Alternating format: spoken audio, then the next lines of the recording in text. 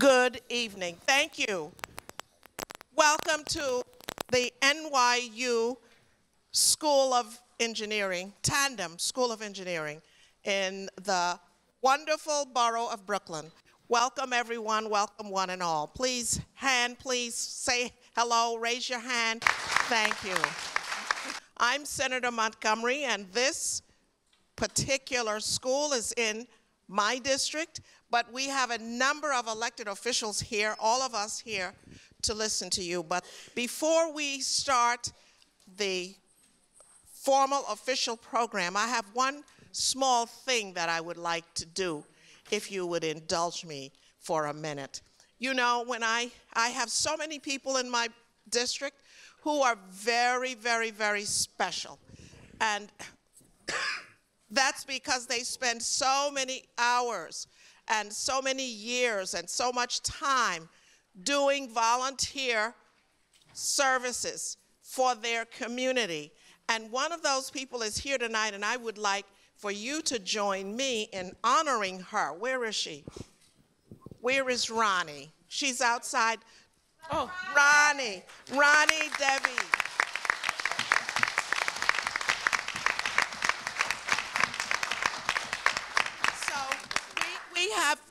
We have these things, I call them building blocks, community bricks. She's a brick. So this is a special brick for Ronnie, and thank you, Ronnie, for all that you do for all of us in Brooklyn and in the whole city. Thank you. And while I'm here, I'll just thank people up front so we don't have to break again. Ronnie, come get your brick. So I want to thank Susan Long. Where is Susan, my chief of staff? Where are you, Susan? This is Susan. And Shakti, where is Shakti? Where is Shakti? There's Shakti, our wonderful assistant. Deborah Moore, where is Deborah? Oscar Jonas, Oscar. Thank you. Oscar got us this wonderful space. Jason Salmon. Where's Jason Salmon? He's right outside checking people in still. And two wonderful young people, both of whom are students of the New York City College of New York City. Kingsborough College, I'm sorry. But they are now interns in my office. So that's Tanisha Tallard. Where's Tanisha? Tanisha, thank you. And Catherine Valdez. Catherine, thank you. And I have one of my staff people came down all the way from Albany. Where is Raquel? Raquel is outside. Raquel is our legislative counsel. Let me also thank very much our Senate Media Services people, Adam, Jamie, and they want me to mention Eric, the director, but we really thank them. They're here. So, Eric is in Albany. We thank you, Eric, just the same. And those are my staff, and I will ask that Senator John Liu thanks his staff, but while we're at it, we can just say thank you to Lisa. We know Lisa. Where are you, Lisa? Are you here? So, for the two of us, it's Lisa and Susan.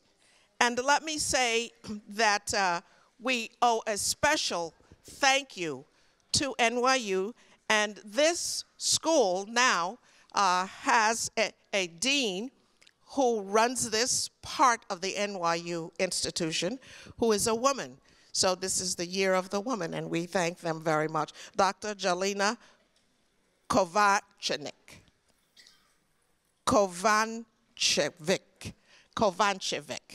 Dr. Jelena, Let me just do that. Dr. Jelena, we thank you very much and congratulate you for this. The person who was responsible for getting us this space, Zellnor. Thank you, Zellnor. Jennifer, Jason, and Lenny's. Thank you all. And let us begin this very, very important discussion. As you know, this has been going on. There's talk in the legislature. There's movement in the legislature around this issue. So we came, and I want to thank my colleague, Senator Liu, for making sure that we had an opportunity in our borough to speak to him around this issue. So you're here at our invitation, but we really want you to know that you're speaking to the chair of the New York State Senate Committee on New York City Education, John Liu. So we're also joined by Senator Myrie, Zellnor Myrie. We're also joined by Senator Persaud. We're also joined by Senator Kevin Parker. We're also joined by Assemblywoman Joanne Simon. We're also joined by Assemblymember Colton. And we're also joined by Senator Granados. So we're all here to listen to you, and I want to just invite Senator Liu to open our session up because he is going to be listening very, very carefully from each of you who are here to bring testimony. And thank you again for coming. Thank you very much, Senator. Thank you all your share. Thank you.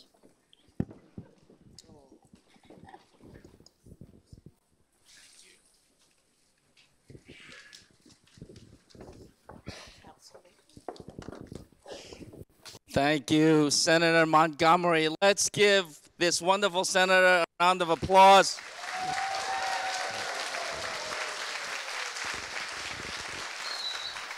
Our fantastic leader, Senator Andrea Stewart Cousins, has given me the responsibility of chairing the Senate's Standing Committee on New York City Education. But no matter what the titles are, I got to tell you, Senator Montgomery has been fighting the fight for quality education for every student in New York City for a very long time. And while I may have the chair's title, I will tell you from the outset that I take great direction and also insight and experience from Senator Montgomery. Thank you, Velmanette, for hosting us tonight. I want to thank all of our colleagues in the legislature and both houses for coming to say a few opening remarks. This is, as we announced, forum.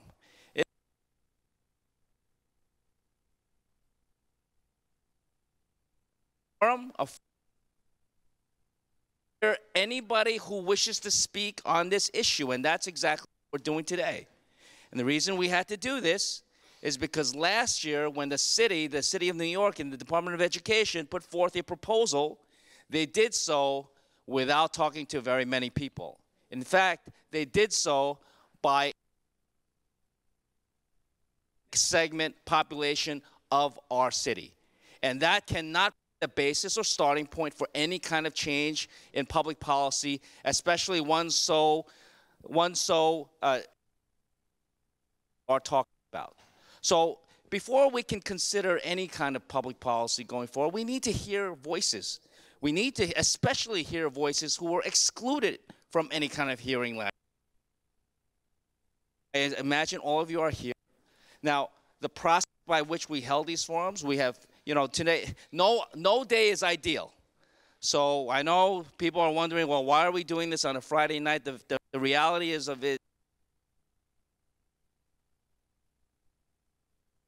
Monday through Wednesday. So the only other days are Thursdays and other kinds of forums and hearings as well, including on the rent laws of the state of New York, which is going to affect millions of people, among other issues. Never the perfect day.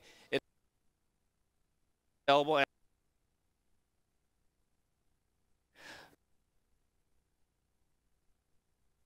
We did not target or give special invitations to anybody.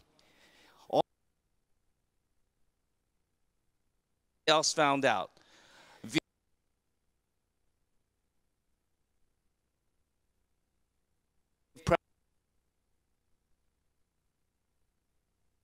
Anybody who's contacted us,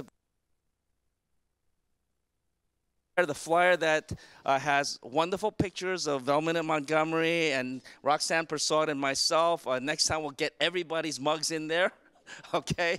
But I didn't mean this. And such, I would ask you. Switch these out. This one keeps. Thank you. I would ask you to respect everybody's ability and opportunity to say their piece, to give their opinion and suggestions. And let's keep the applauses and the boos down to minimal, such as 0. So please, no applauses, no booing. You have signs, you know, the signs don't make any noise, but remember, they block the people behind you. So unless you're in the back row, be respectful of the people behind you as well. And with that, we're going to have each speaker being no more than 3 minutes. If you have written testimony, please present it to us so that we can include it in the record. This is being live broadcast on the Senate website. If anybody wants to see it, it's nysenate.gov, nysenate.gov. It's as simple as that. It'll be live stream on the website and also recorded in the archives. So your comments will be recorded in prosperity. With that, I'm going to ask if any of my colleagues would like to say anything. But before I do that, I just want to make a final, I want to echo what Senator Montgomery has already said, to thank our incredible staff for putting this together. It's a lot of work to organize this kind of forum. Senator, I want to thank my entire staff, but especially my Chief of Staff, Lisa Dell'Aquila. Lisa, raise your hand.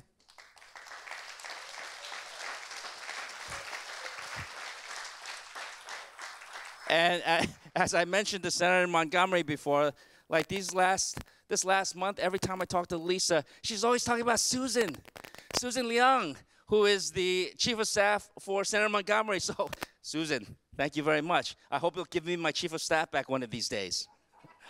With that, thank you very much for joining us. We're going to get this forum going. And would anybody like to? No. Okay, terrific. Well, then we're going to get started. And the first person is Ivan Khan. Ivan, come up. You'll get the podium here. The clock is right here for your 3 minutes. And following Ivan, we have Fiona Chen and Terry Ann Lawrence.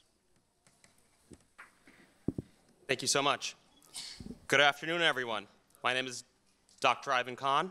I'm a lifelong New York City public school student, a graduate of the Bronx High School of Science, and I also serve as the CEO of Constatorial, a supplemental education program with 11 locations serving the outer boroughs of New York City, primarily with low-income immigrants and minorities. For the past 5 years, our team has worked to increase the number of Black and Hispanic students at the specialized high schools through fully covered scholarships and community-based partnerships in North Brooklyn, Harlem, and throughout the outer boroughs of New York City.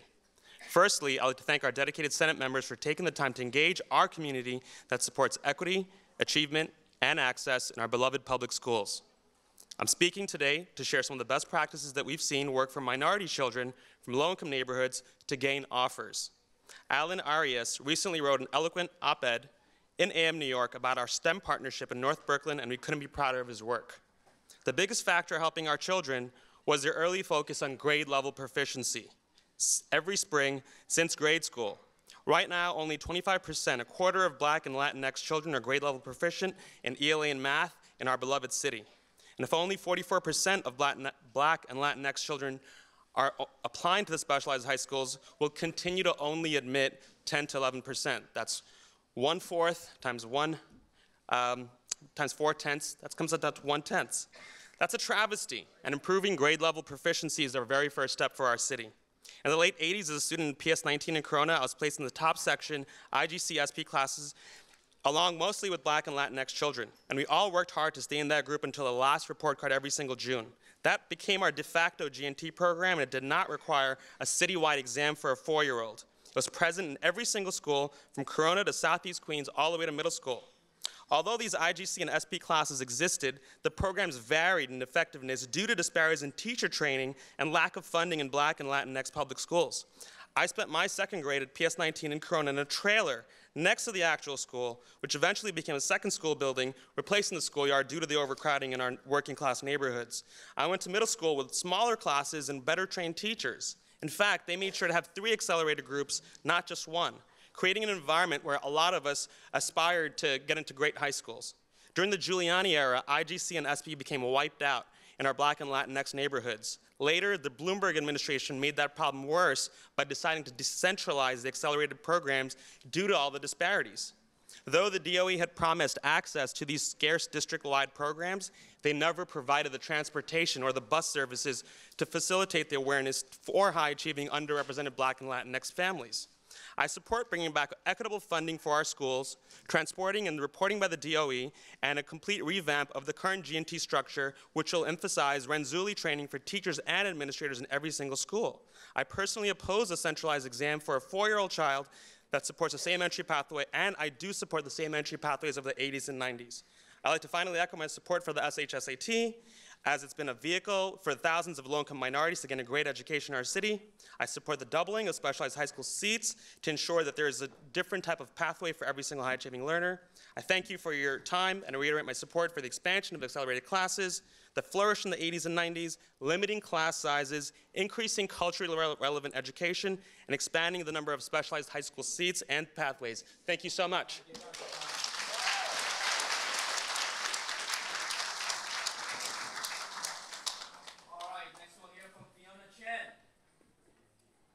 To be followed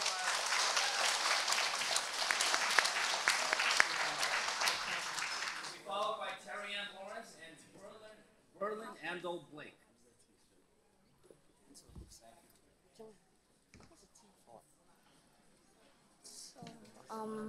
Hello everyone, my name is Fiona Chen, and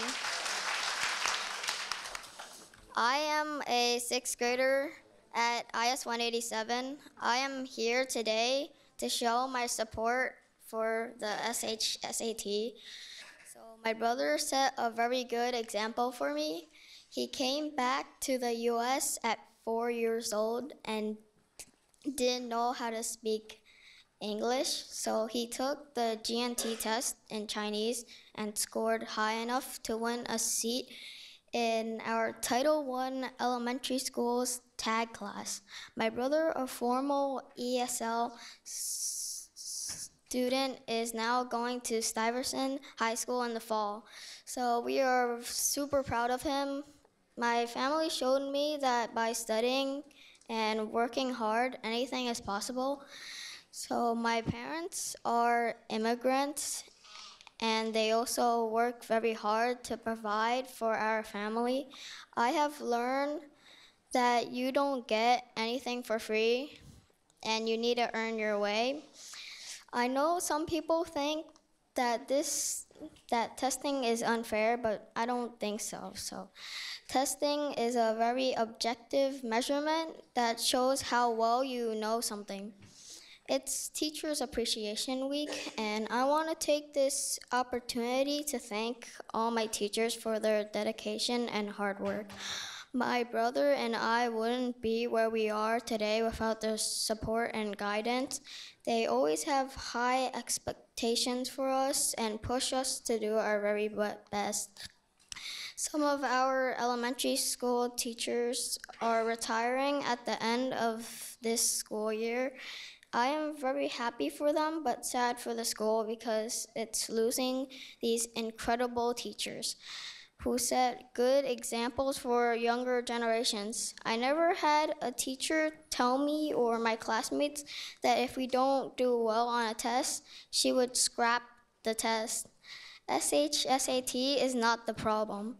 By eliminating the test, we are not correcting the real issues. I urge the mayor, chancellor, and legislators to keep the test, set high standards for all schools in New York City so every school is a strong and GNT school. Thank you.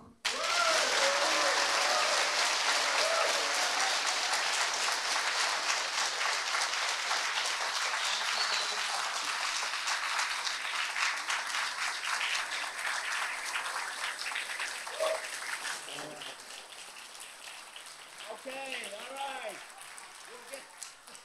We're gonna make an exception for Fiona with regard to the applause. But I want to note that Fiona is setting a really good example for us. She came in within her 3 minutes. Thank you, Fiona. Terry Ann Lawrence, to be followed by Berlin Andel Blake and Tabson Chowdhury. Okay. Good evening, everyone. My name is Terry Ann Lawrence, and I am currently a Sophie Davis student at City College. I'm graduating this year from the undergraduate portion, and I will be starting medical school in September. So I attended Benjamin Banneker Academy, and one thing that I want to highlight today is mentorship. I wouldn't be where I am today if it wasn't for my mentors. And sometimes you would see students and they have the talents, they have the capabilities, but they just need someone to sort of like water that seed of greatness within them and to help fertilize it. And that's what having a mentor did for me. I just want to give a beautiful shout out to the YWCA Brooklyn for my mentors there. And my mentor, Mr. Abney, Dr. Pernell, Mr. Perlman, and even Dr. Comrie. So I always knew that I was interested in medicine, and I said, you know what, this is what I'm interested in. I'm going to find someone to help me. And I was fortunate enough to find mentors. However, there are some students, they don't have mentors, and they need someone to sit down with, but they don't know where to look, they don't know where to find it. And so it would be amazing if more schools, if students have mentors, if there are more mentoring programs in certain high schools, that would be really helpful. I had to do a lot of searching outside of my school, looking for outside programs to help me, even with the college application process. My mentors at the YWCA Brooklyn helped me with the college application process, helped me to revise my essays and check to make sure that everything is in place when I was applying to different different colleges and things of that nature. So that is highly important. So that's the highlight of what I'm basically trying to bring to the table. A lot of times students, they feel as though they're not capable. They feel as though they are less than, and it's all about where the resources are going. Do they have access to certain resources? Do they know who to turn to? And if they don't have access to these things, then they will go on without being able to tap into their true purpose. And it's all about equity. It's all about equal distribution, and that is something that has brought me to where I am today, and so that is what I'm here to speak for. Thank you so much for listening.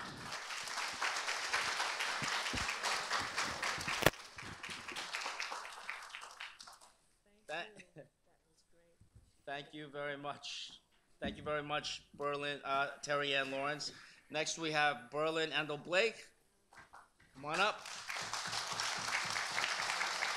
To be followed by Tabson Chowdhury and Charles Vavruska.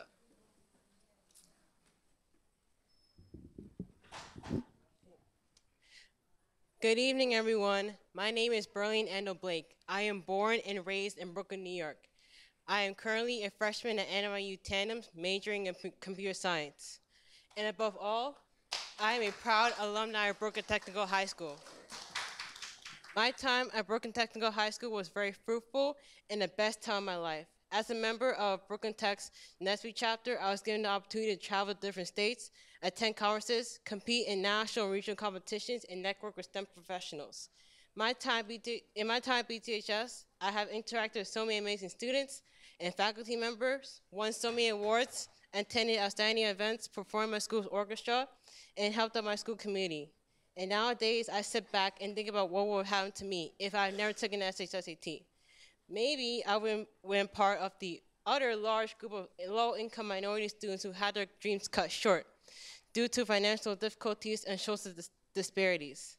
The SHSAT provides students from all backgrounds an equal opportunity to get accepted into one of New York City's finest schools. And most of the students who are taking these tests are low-income, high-achieving minority students who are going to be first gens. And even though I am a hardcore supporter in the SHSAT, I believe that there should be some changes to be made. Recently, I was making a web app that provides resources and guidelines to students who are taking the SHSAT, and I was shocked by the small amount of free in-person SHSAT prep courses. And I was even more shocked by the prices of these prep courses that's offered by popular tuned programs such as Kaplan, Summa, and Princeton Review. The prices range from $800 to almost $1,200. Students who come from middle to upper class families have the ability to attend these top prep courses. But however, for students who come from low income households, they cannot attend these courses because $1,200 is equivalent to a month's worth of groceries or a month's worth of rent. I believe that it is unfair for students from low-income backgrounds to suffer because of their family's income. And this is why I believe that there should be a free citywide SHSAT prep course for students who come from low-income backgrounds, so that each and every single student can have a fair chance at a brightest future. We need to invest in our students, in our children's future, because they are the future. Thank you.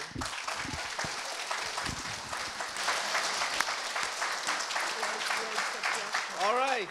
Thank you very much, Berlin. Tamsin Chowdhury, to be followed by Charles Veruska and Leo Nee.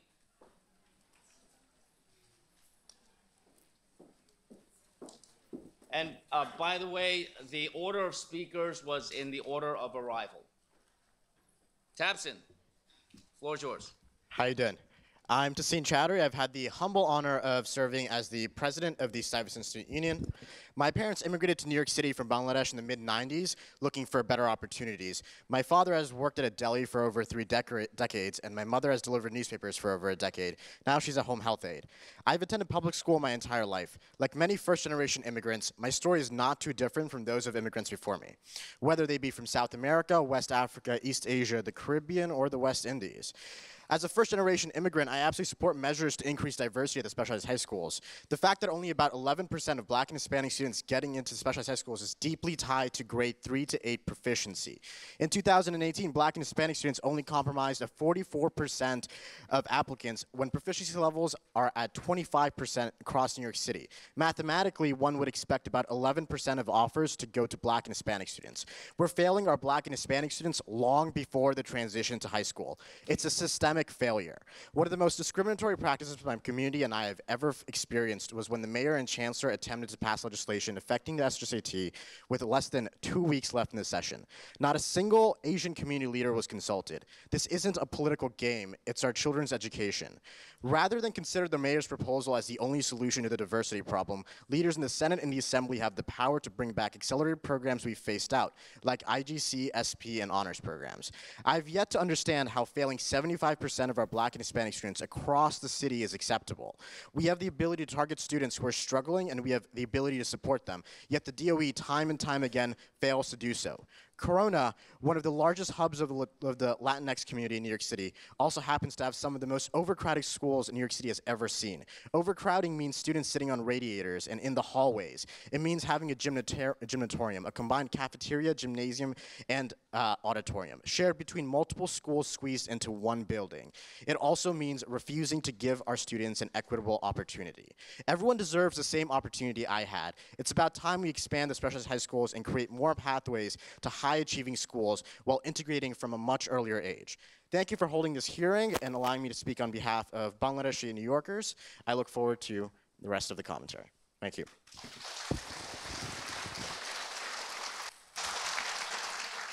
Thank you. Thank you, Tahseen. Tahseen Chowdhury, thank you.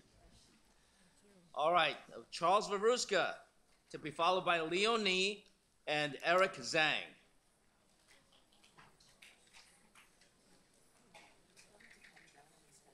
Hello, welcome.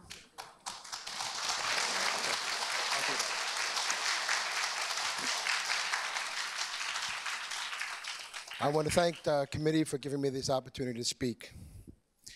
I love this city, and I'm proud that this city has these great specialized high schools, which have provided opportunity for generations of New York City's children to attend the best schools. And that doesn't happen everywhere. But I'm sad. I'm sad that since Chancellor Carranza has been here, I haven't seen him do anything to try to improve education. What I have seen him do is to increase racial division. That's terrible. And when I look at his plan to get rid of the SHSAT, I see it as a cover-up for a failure in K-8 education.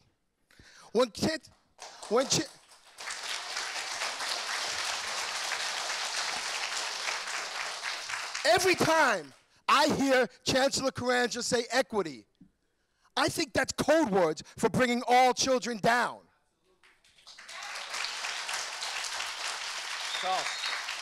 We seen last week in the Mathgate scandal that parents are being perpetrated a fraud on our parents by giving them grades that are fraudulent. What we're seeing is some schools where only 2% of the children are meeting state standard, yet 93% of them are passing their math test. That's fraud. And if we're going to tell parents they don't know that their children aren't learning basic math, that's fraud, and we've got to change that. And I implore this panel to investigate this Mathgate and get rid of this grade fraud and make sure every parent knows what their children are doing so they can hold their teachers accountable, they can hold the principals accountable, and they can hold Chancellor Carranza and Mayor de Blasio accountable.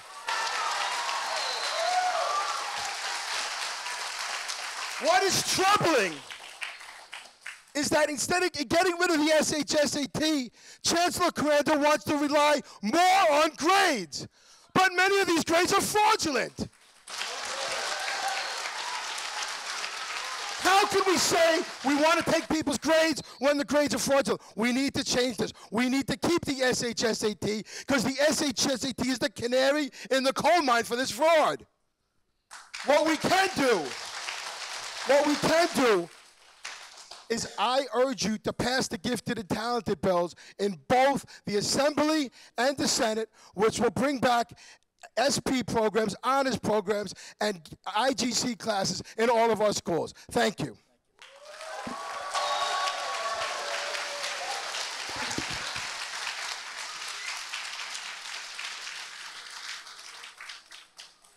Mr. Varuska, where does your child attend school? Cooper Union. Okay. I think you've heard of it. Thank you. Yep.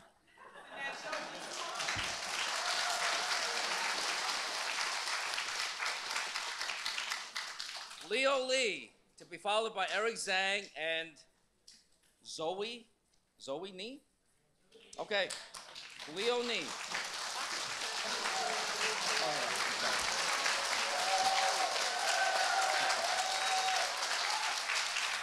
Thank you.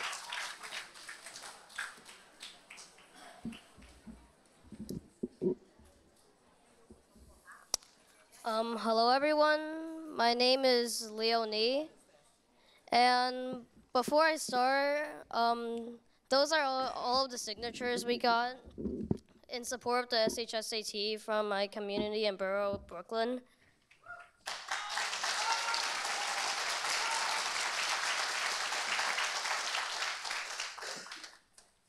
I'm currently also a student at IS 187.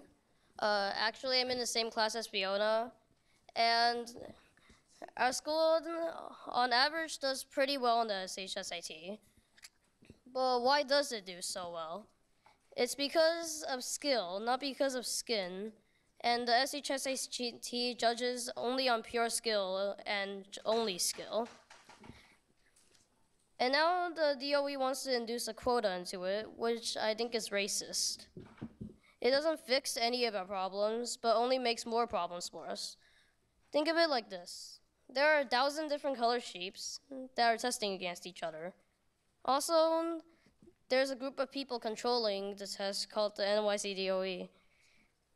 The top winners will get their chance at a better life for themselves.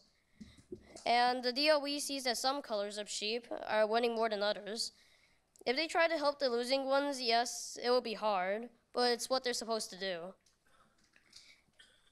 And instead, they decided to cancel the test and instead just put some of each animal into the winner's pile. And they're okay with that. But the sheep that had spent so much time and effort into achieving their goals but didn't win anyway will suffer. And even the sheep that luckily got picked as a winner were really just insulted, and their luck has only increased their pain. They will suffer as well because a quota does not fulfill the purpose of making the sheep better. And after that, with a different judge named Life, life is hard. Life is harsh, and most importantly, life will not give you free passes just because of your color. Life only chooses skill and not skin. So because of the villain of the story, the DOE, there's no happy ending for these innocent sheep. But this kind of thing is happening in real life. In 2014, the mayor allocated $150 million to improve 94 schools, and 3 years later, there were only 3 schools that made progress, so it is hard. But the DOE has to find a better way to do it. So what should the DOE do? They should find the true source of the problem and deal with it the hard way. They have to create more G&T programs and fix K-8 schools. And this is what the DOE has to do for the kids that are not getting the high scores on the SHSAT instead of canceling it. And remember that only tests give us qualified results, and quotas are racist. So if we want to help all NYC students, we need to fix K-8, we need to create more G&T programs, and we need to keep the test. Thank you.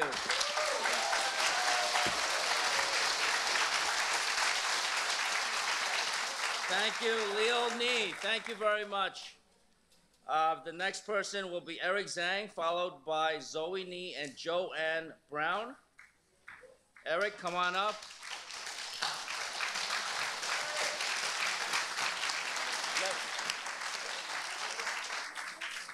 Yeah, you can. Why don't you use it first and then give it to us afterwards?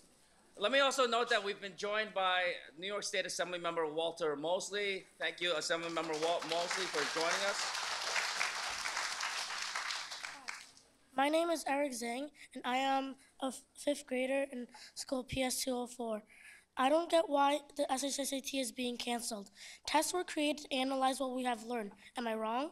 So the SHSAT tells high school administration how much you understand both English language arts and math concepts.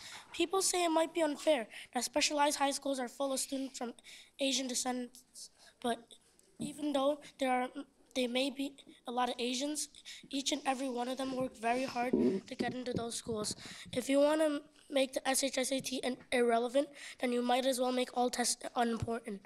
Let's say you are trying to get a driver's license, but you can drive bumper cars really well. Does that mean you could just drive because of that? There would be a lot more accidents because they don't know what signs mean, and drivers will lose controls of the vehicle. All people were created equally, and racism was a problem, but blacks fought for their freedom. Asians are fighting for their education. From 1976 to 1994, Brooklyn Tech students were majority African American or Latino. That shows that as long as you work hard, you could get into good high schools anyways. Everyone has the ability to get into specialized high school. This source is reliable and fair for everyone. If you want more diversity, then why don't you just make more specialized high school for all the top students and not be racist about it? If everyone who couldn't get into a specialized high school worked harder, anyone would easily get in. You could have made more specialized high schools, more GNT programs, fix elementary schools, fix middle schools. Getting rid of the SHSAT seemed like the easiest option. Instead of the options, in my opinion, are better for the community, such as creating more specialized high schools or enriching education in K through 8 grades. School was created to enrich everyone's education, but getting rid of the criterias and picking people out of a hat is very illogical. The test is only to give us the test is the only way to get us qualified results about how we do in school. Education is judged on skill, not skin, so I'm supporting to keep the test.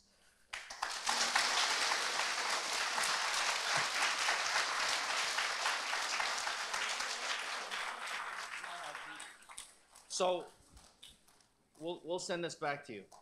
Okay? Thank you. E for penmanship. All right. Now, our next person is Zoe Nee, to be followed by Joanne Brown and Larry Carey. I want to ask you if your name is called up, if you're on deck, please come down so we can. I want to make sure everybody has a chance to speak. So come down if you get called on deck. I'm going to ask if a couple of these people can, those two seats in the front row, you can relinquish. Okay?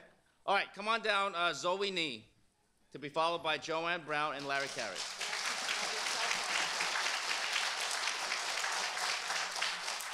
And also, could you please put your cell phones on silent or vibrate? Thank you.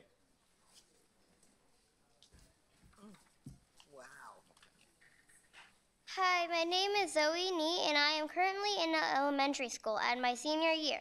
Next year, I'm going to William McKinley Superintendent/Honors Program.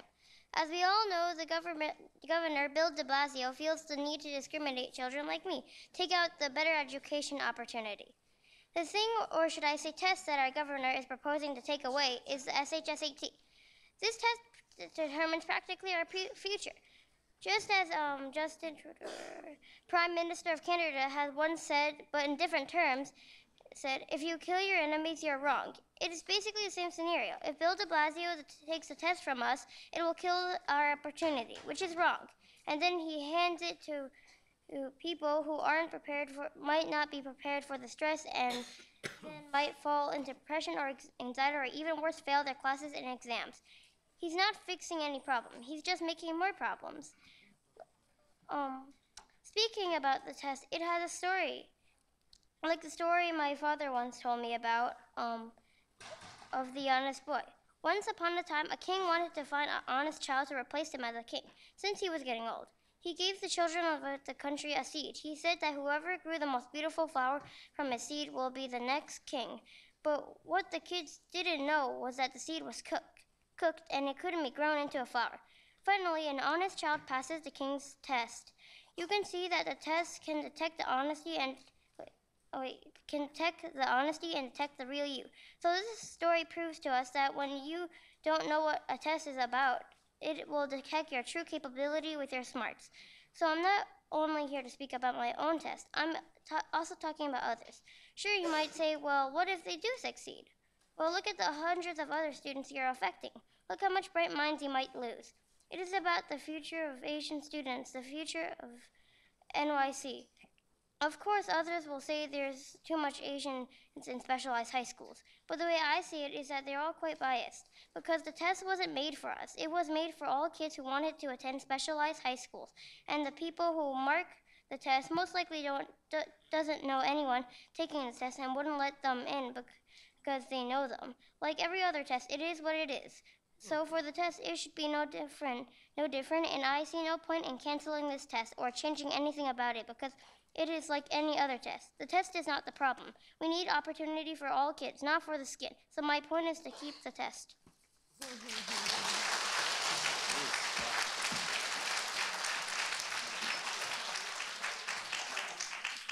Okay, Joanne Brown, followed by Larry Carey and Vincent Liu.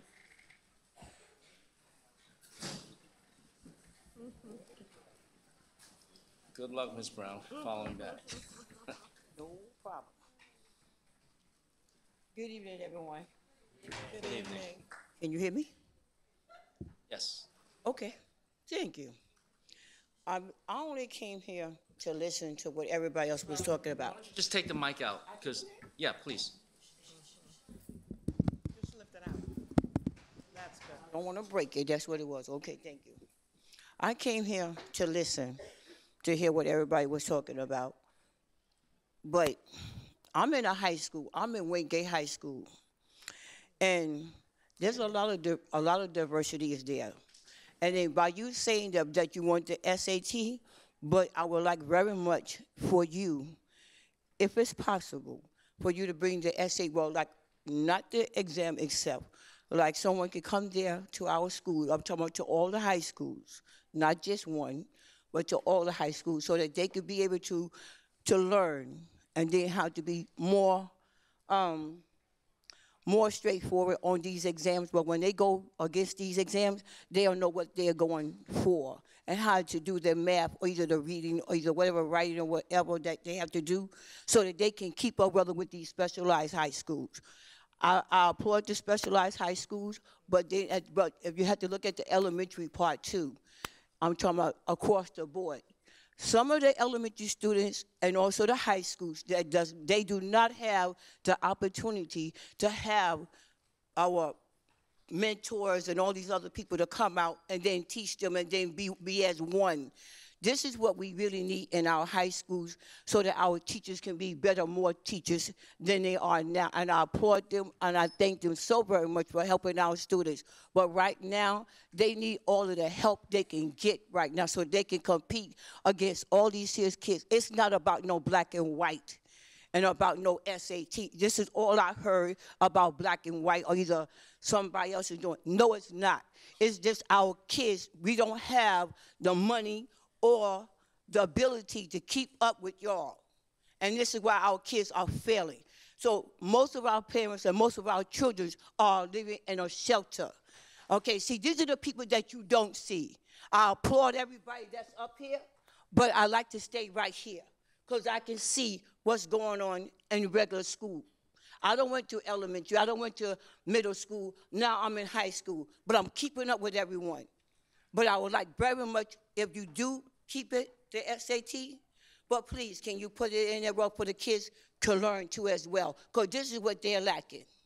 Okay, they also need workshop. I'm talking about like wood making, our metal making, cooking classes. They need all of these things. Okay, for our kids to get out here in this world. This is a very cruel world. Our kids are going out here blindfolded, but they need the help and the guidance from all of us, okay? Not just anybody. I said all of us, and there's no black and white either, okay? Thank you. Thank you, Ms. Brown.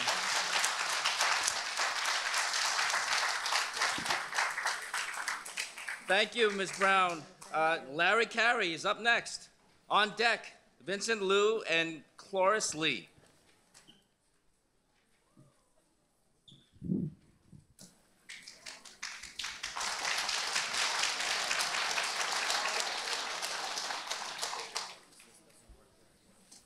Hello, everybody. Thank you for the opportunity. Go ahead, try. It's on? It's on. It's on. It's on. I can scream louder. I don't need the mic. Just talk there. Hello? Hello? Hello? Yes? Okay. Before I say anything, I want to congratulate an alum of Brooklyn Tech for his election. We applaud you. You are a member of our foundation. Automatically come to our meetings, please. Oh, gosh. And give them money.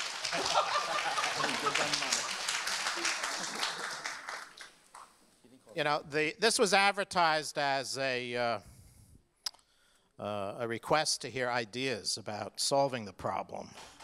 And we all know the problem is real and it's significant. And it's not an easy problem to solve. But there are some things which we have to respect in terms of the truth. If you go back in history, this is not ancient history to me, but for some people it might be. Brooklyn Tech in 1976, the majority of its student body was black and Latino. There were 2,014 black students at Brooklyn Tech in 1976. They all got in because of the test. And for nearly 20 years, a majority of our school was black and Latino. Today, that's not the case. Today, the school is predominantly Asian. It's changed. The question becomes why? We do not believe that the fault of the demographic situation is the test, but rather the failure of the city to properly prepare people to do well on the test. And so I'd like to talk a little bit about the need for expanded gifted and talented. The reality is there was, back in the 70s and the 80s and the 90s, there was an extensive program of gifted and talented. There was an extensive program of enriched education in the middle schools, and that's all gone. Mayor Bloomberg wiped out gifted and talented for the most part because he mandated one uniform test, and you had to get a 90 on the exam, and if you didn't get a 90, then you weren't eligible. And then for the black and the Hispanic communities, quote unquote, they didn't have enough kids doing well enough on the test in order to form a gifted and talented program. And so they had none as a result. Now, today, in 10 districts in this city, where you have 90% of the population is black and Latino, you have one or none in terms of gifted and talented. You cannot say that we are giving every kid in this city the opportunity to do well on the test when we don't provide them with the requisite educational experiences to do that. We call for a massive expansion of gifted and talented. I'll tell you the truth, if the kid doesn't do well enough on the test, give us the top kids doing well on that test in every school, and let's create a gifted and talented program, and let's do it each and every year for those kids' lives to prepare them. And it will work. You know, people, I spent the whole morning listening to other speakers at the Senate where I talked, and people talked about the peer effect. Well, let's give these kids the peer effect. Let's give them a program that really works. But thank you very much. Thank you. Okay. Vincent Liu. Vincent Liu, to be followed by Cloris Lee and Cole Yi Chen. Cloris Lee and Cole Yi Chen. Go ahead, Vincent. Good evening. As a father of two and someone also graduated from the New York City public education system, I'm very disappointed to see how our city nowadays handles our public education. Instead of helping our students, our city chose to waste resource on pitting one minority group against another and scapegoating an objective exam for their failure in handling public education. Our students from poor community are falling behind academically. Based on a test result from 2018, from those communities, nearly 75% of students are not proficient at their grade level in both English and math. The SHSAT exam is aimed at assessing students for above grade level academic performance. So here's my question to everyone. How do we expect those students to score high enough on SHSAT when they are not even proficient at their grade level? And how exactly the proposal of eliminating the SHSAT help those students to perform better? The answer is obviously no, it does not. All it does is covering up the real problem and deflect the attention needed to fix it. Although our mayor and DOE chancellor keep ignoring this, it's really a common sense that the result of the SHSAT exam is just a diagnosis which we affirm that we have problem in our K-8 education. The solution should be focused on fixing our K-8, not eliminating a test. With city's proposal, we are penalizing the high-achieving students and blocking their equal access to the education they deserve. And we all know that it's just a political chit shot that does the opposite of helping our students. Instead of, rather than eliminating it, we should provide more resources to help those that don't do well on the exam. So here I urge to keep the SHSAT in its current form, as it's the most objective way we can ensure equal access to our education system for all our students. Again, we need to fix the real problem, provide the real help, and most importantly, please do not politicalize our education system. Thank you.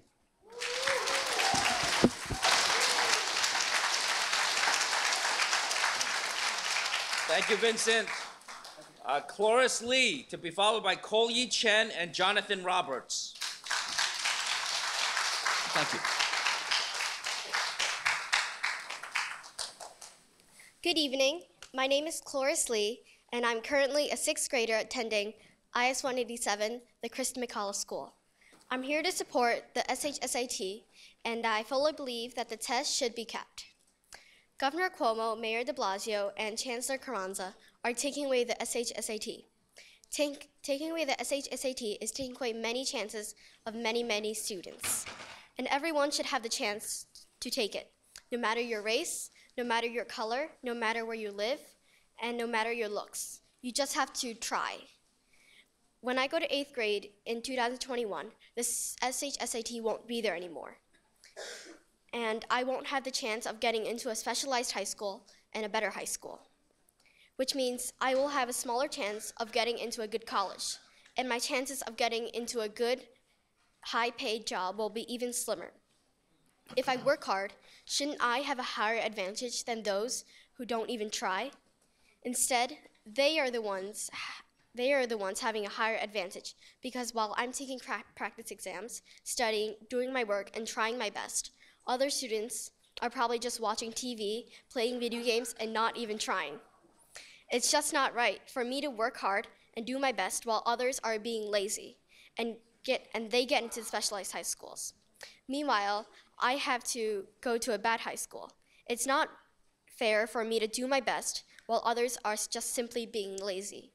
The SHSAT can't be taken away because the government can't admit their own mistakes. Thank you. Thank you. Thank you. I want a couple of responses. I really feel very proud, and thank those parents who brought the children, the young people. These are elementary and middle school young people, and they're being prepared for leadership right now. So I want to thank them. These are. And let me just say, it does not matter which high school they end up in.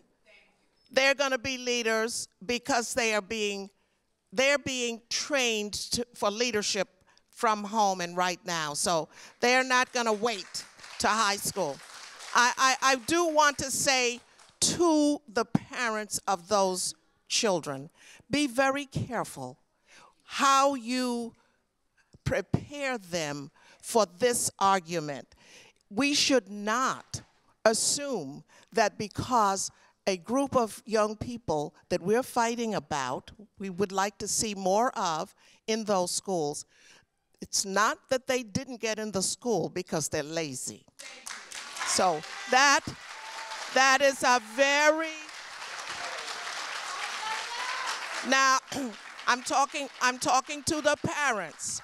I'm talking to the parents. It is your responsibility, it is an obligation that you make sure that those children do not internalize those racist attitudes about any group. So I want to just put that out there. And I think Senator Persaud would like to address this issue as well. I am just going to follow up. Senator Montgomery said some of the things I wanted to say. This is a listening tour, per se. We are asking you to bring us ideas, bring us an understanding of what you're going through. We are not asking anyone to pit one group against another. This is not what this is about. This by no means is anything against any one ethnic group. This is not what we're about. If anyone in here believes that we're pitting groups against each other, I suggest you think carefully about that. That is not the conversation we're having. That is not the kind of environment that we're trying to have. This has nothing to do, as I said, with any ethnic group. This has to do with an educational issue that we see there's a need for change. I don't think there's anyone who in good conscience would say the system is correct the way it is. The system does not need fixing. I don't think anyone, again, in good conscience can say it is okay the way the system is, that we should not look at it. That's what we're asking people to do today. We are not asking anyone to pit one group against another. By doing that, you are not doing anyone a favor. You're not helping any group, whether it's an Asian group, it's an African American group, or a Latinx group. You're not helping anyone by having that kind of a conversation. Thank you. Stop it. You're out of order. You're not helping the process. Sir, you're not helping the process. You are not helping. You are not helping. Please, you're not helping. If you would like to speak, get on the list. All right, let's get back to the forum because we have a lot of people to hear from. All right. Let's continue with this forum. I do want to say that I agree with everything Senator Montgomery and Senator Persaud said, but I also want to point out that Cloris Lee, the student who we just heard from, never mentioned anything about race. She did. She did. Okay? Now, I've been around for a long time, all right? Almost as long as Senator Montgomery. She has a couple years on me. I think I've been around longer than Senator Persaud. She readily says yes, okay? And sometimes big people, adults, we already made certain assumptions because we have been through a lot of discussions, we've read a lot of things, and you know, I think it's important, even though I don't think Senator Montgomery or Senator Persaud said it explicitly. I'm going to say it explicitly. Sometimes when people call other people lazy, that is often viewed by the African American community as code word for African Americans, for being the reason that they somehow were not able to do well on a test. So let's just put it out there, and that is why there's a caution to parents that, you know, parents, when you have a child as young as Cloris, she probably is going to be significantly influenced by what the parents are saying. Nonetheless, Cloris did not say anything about race.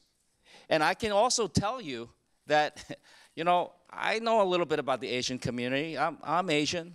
I've been Asian my whole life. Really? And, you know, when I was growing up, and now I see, you know, not only my son, but my nephews and nieces, when we say lazy people, we're not talking about anybody from any other race. We're talking about, a lot of times, about siblings and about cousins and about other people that you're going to school with. And so when we say, when people in the Asian American community say lazy, there's not necessarily a direct correlation to race. There's simply,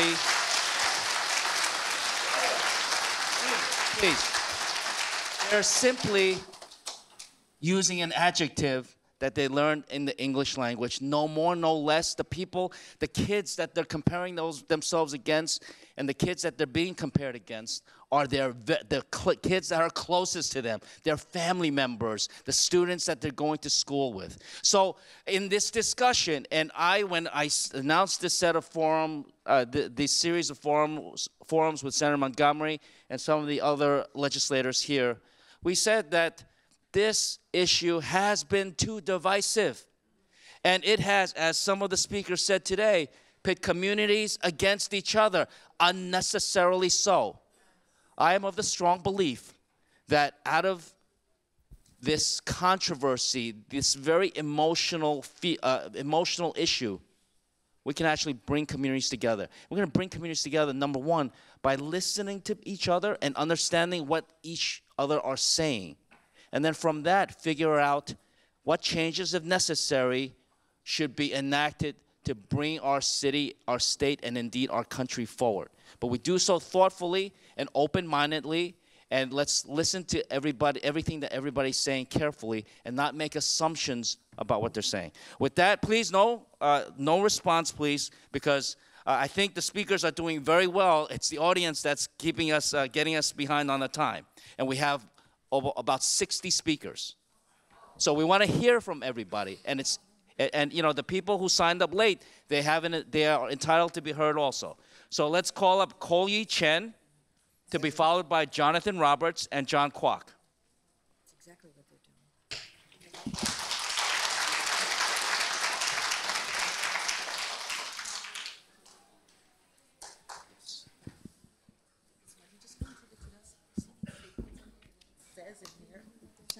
Hi, my name is Chloe Chen, and I'm currently a 6th grader at the IS 187 Krista McAuliffe School. I'm also a second-generation Asian American. My parents and grandparents all immigrated to America. My grandparents worked in sweatshops so that I could have a better future here. They work hard so I can live the American dream, the dream that if you work hard, you'll advance in society. The SHSAT is part of that dream. Anybody can take the test, and it doesn't matter how you look, where you live, or how you would sound in an interview. You just have to work hard.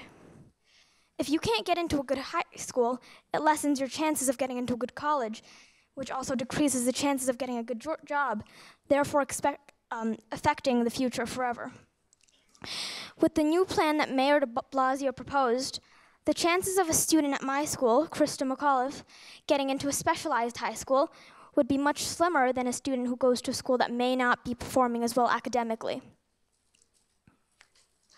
Currently, my school sends many of its students to specialized high schools per year. With this new plan in place, we would lose around 186 offers, leaving around 19 spots in total for our school. Students from our other schools who may not work as hard would get a higher chance of getting into a specialized high school, even though our grades are just as good or even better. We should have an equal amount of chance and opportunity as everybody else from another school to go to a specialized high school. Getting rid of the SHSAT would come as an expense to students who work extremely hard to get into these top schools. Thank you.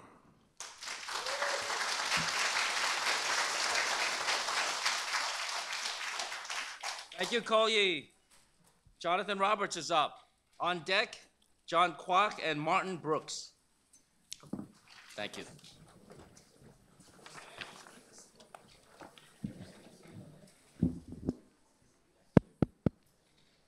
Hi. Hear me? Good? Okay, good.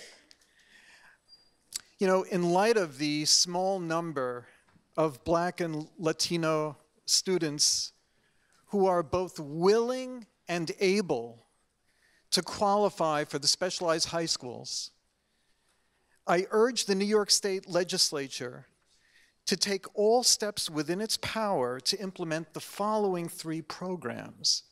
Number 1, hire enough additional teachers in underperforming elementary and middle schools in order to reduce class sizes by 25%.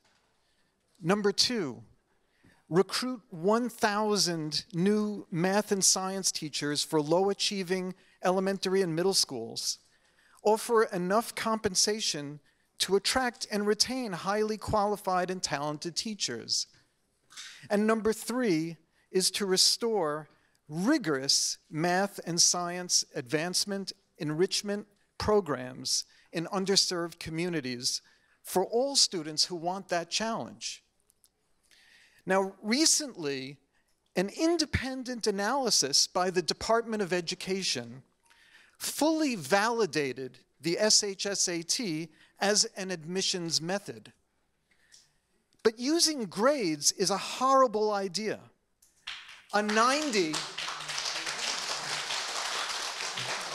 only got 3 minutes. A 90 in a Sunset Park middle school means something completely different from a 90 in one in Bedford-Stuyvesant. Grades are influenced by student likability, teacher leniency, different course rigor, and currying favors. Are you the teacher's pet? I was not. The test is the least biased. All tests have some bias, but the test is the least biased and least corruptible method that we know of right now. We must keep admissions to be about what you know, not who you know. The SHSAT is simply exposing our large racial achievement gap. But changing specialized high school admissions affects less than 2% of all students and does nothing to educate or empower our Black and Latino youth.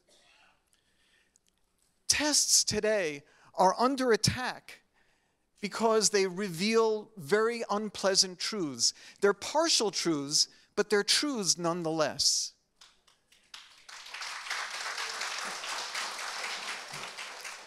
Papering over the diagnosis condemns future generations of Black and Latino youth to lives of unfulfilled potential. Thank you, Mr. Roberts. Thank you.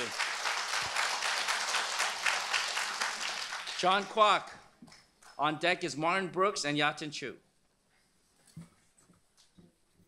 Before I begin, I should note that earlier this morning, I sent Senator Lieu an extended document of my testimony. So I will try to keep my remarks brief, but I will ask Senator Lieu to pass on to those here tonight, sitting with him, copies of that testimony. I am a Stuyvesant alumnus. I am by training a former evolutionary biologist with a background in invertebrate paleobiology and evolutionary ecology.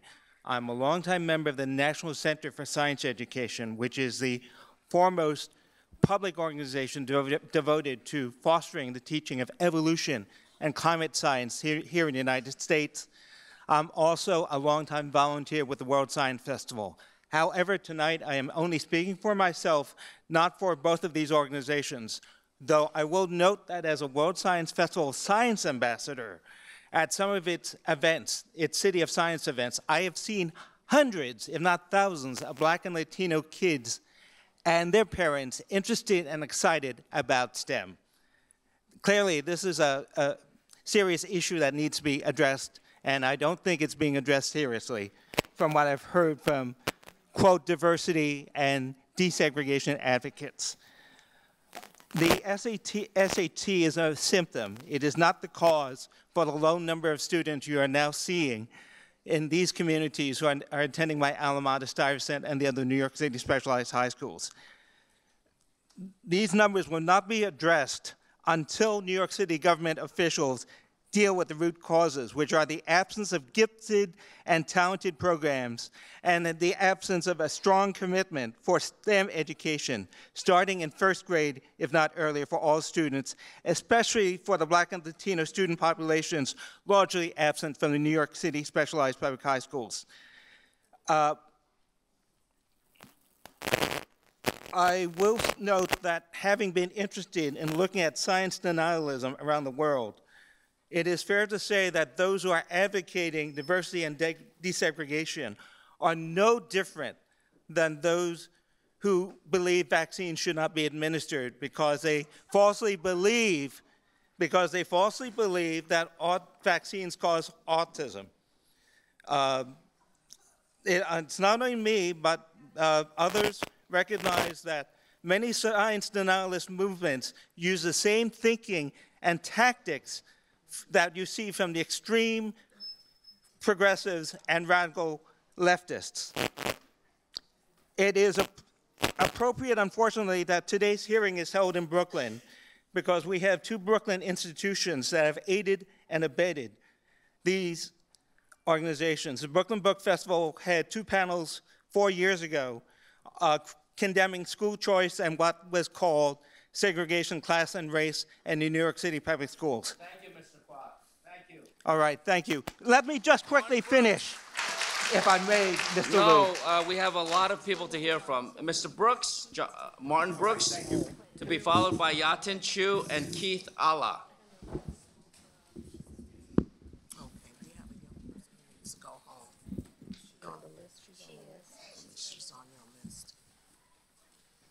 But she came really late. In my opinion, if the students can't do the math and don't have the reading comprehension skills, admitting them to the specialized schools is just setting them up for failure. It's completely nonsensical in spite of the worthy objective to create more diversity in these schools. The question that should really be asked is, why can't the top 10% of students in each school do well on the test? LaGuardia High School, the Performing Arts, gives potential students in its art, drama, dance, and music programs both an audition and a test assignment. I've never heard anyone say that if they didn't have enough diversity, that they should get rid of those tests. If you're not going to do it for drama, music, and art students, why would you do it for STEM programs?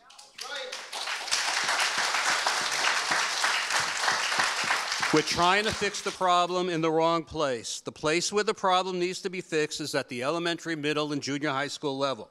I recommend the following. These are certainly more complex, will take more time, and will need far more funding than simply eliminating the test. But I believe that there are far better solutions that will attempt to solve the real problems. 1, collect data on the percentage of students in each feeder school that take the test and get admission. In schools that don't reach the proper hurdle rate, hold the principals accountable. Yes. 2, start programs in every feeder school, especially those underrepresented in the specialized high schools, to prepare students for the test. 3, require every specialized high school to conduct outreach programs. I know some are doing it already, but they need to be increased, with specific goals for the number of schools they visit and the number of students they meet with. 4, create at least one magnet middle or junior high school feeder school in each borough, which is administered by the specialized high schools with admission by lottery. 5, if space permits, open a small feeder school within each specialized high school, also with admission by lottery.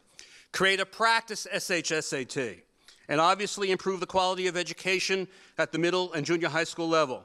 I really don't understand why we're trying to destroy the high schools that work so well instead of trying to fix the high schools that don't.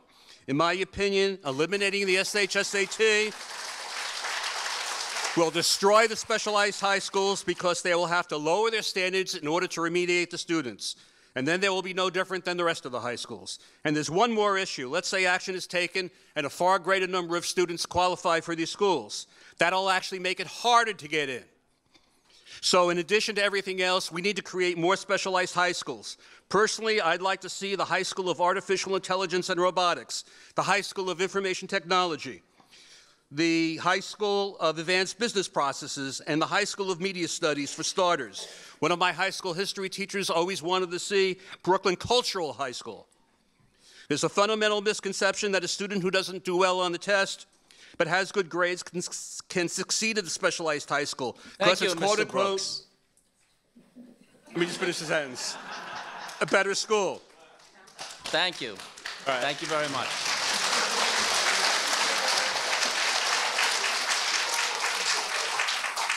All right, Yatin Chu. On deck is Keith Allah and Veda Clay. Good evening, senators and assembly members. Thank you for spending your Friday evening with us. My name is Yatin Chu. I'm a parent of 2 public school children and a Bronx Science alumnus. Abolishing head calendra and allowing de Blasio to decide the specialized high school admissions is like having the fox guard the hen house. As comptroller in 2013, Senator Liu released an audit of the DOE's application process for screened high schools. The audit found that, quote, the DOE lacks adequate controls to ensure an accurate screening and ranking of the students who apply for admissions.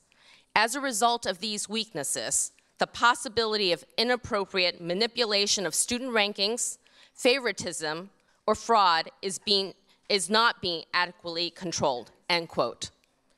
None of these problems have been fixed. The mayor's proposed ranking process cannot be trusted to be fair and equitable.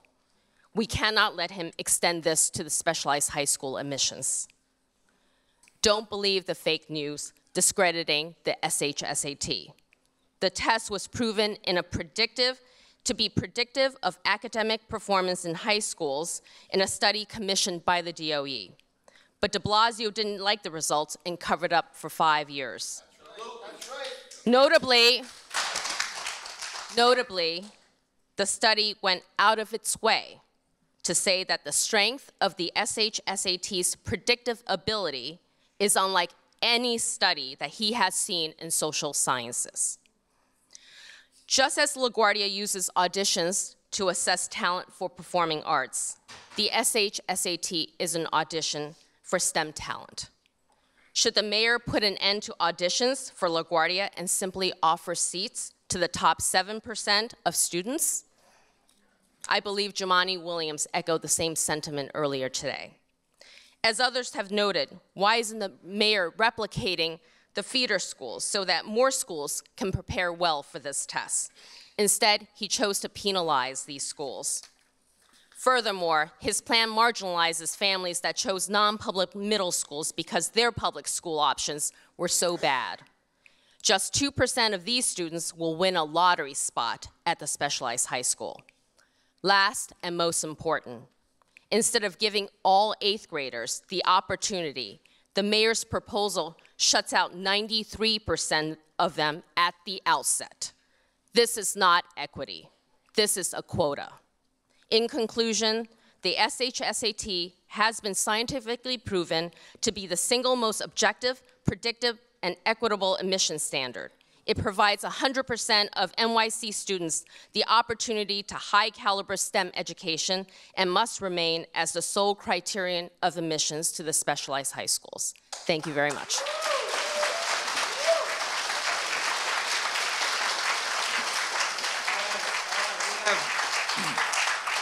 Keith Allah, followed by Veda Clay and Isabella Pavone.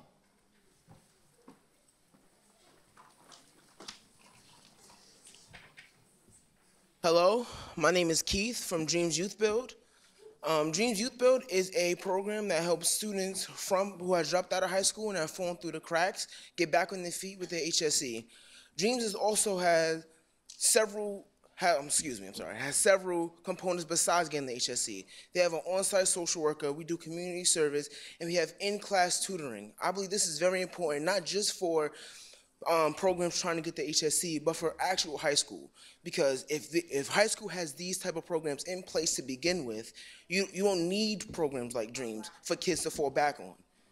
Too many kids fall through the cracks and they slip through because they feel they are alone in high school. They feel that when they get to high school, they have nobody to talk to when they're going through mental health issues. They feel when they get to class that they don't know the work, they can't ask for help. They feel that when they feel unsafe in school. So now programs like Dream open up that create a community environment and really give kids a second chance at college and just to succeed in their life without giving up and becoming a statistic. I believe high school should adopt Dream's model and have an on-site social worker instead of a guidance counselor that just talks to you about your class schedule and where you're going to college.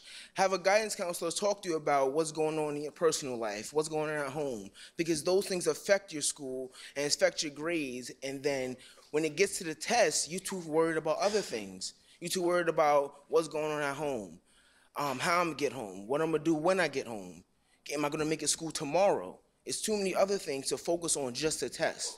So now when the grades come and the grades fall, now it's looked on as you're not intelligent. So, and that's why I just wanted to say thank you.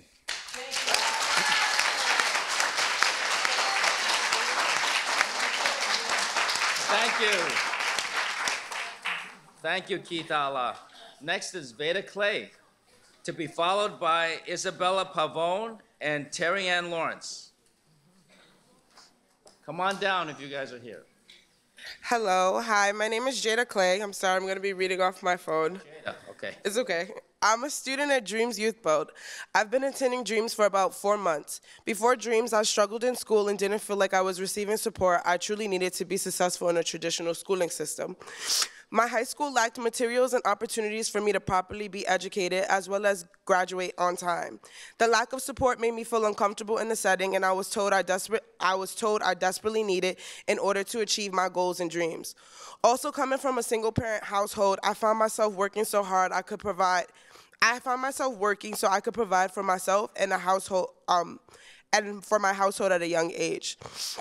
Life happens when I didn't take the traditional, life happens.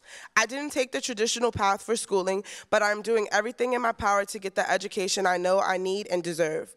Alternative school programs are needed for students like myself. They are made to provide education and support those who are not going down the traditional path. I'm happy to attend Dreams because I found my second family.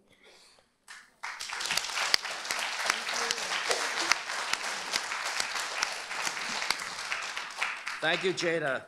Isabella Pavone, to be followed by Terry Ann Lawrence and Karen Barbanel.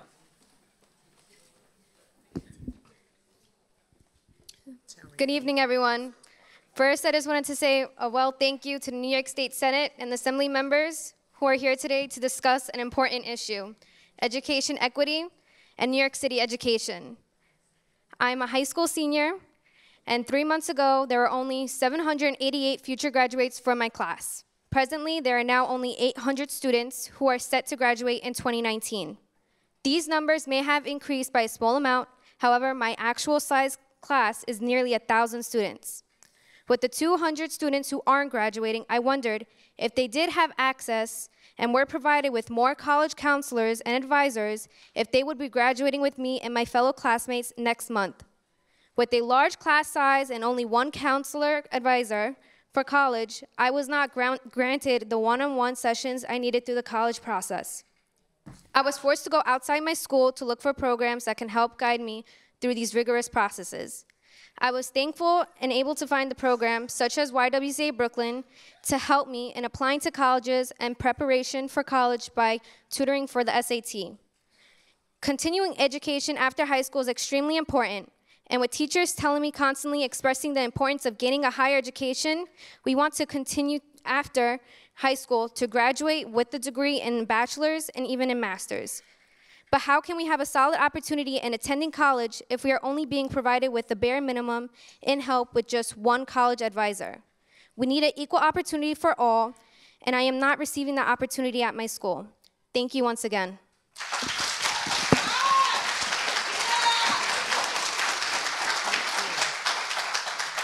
Thank you, Isabella. I said Terry Ann Lawrence was on deck, but Terry Ann already spoke earlier. So you only need to sign these lists once, by the way. Karen Barbanel, to be followed by Mary Alice Miller and George Lee.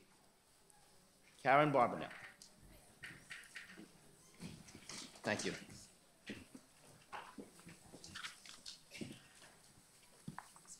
So I'm the parent of grads of Stuyvesant, and I have another child in another test in high school.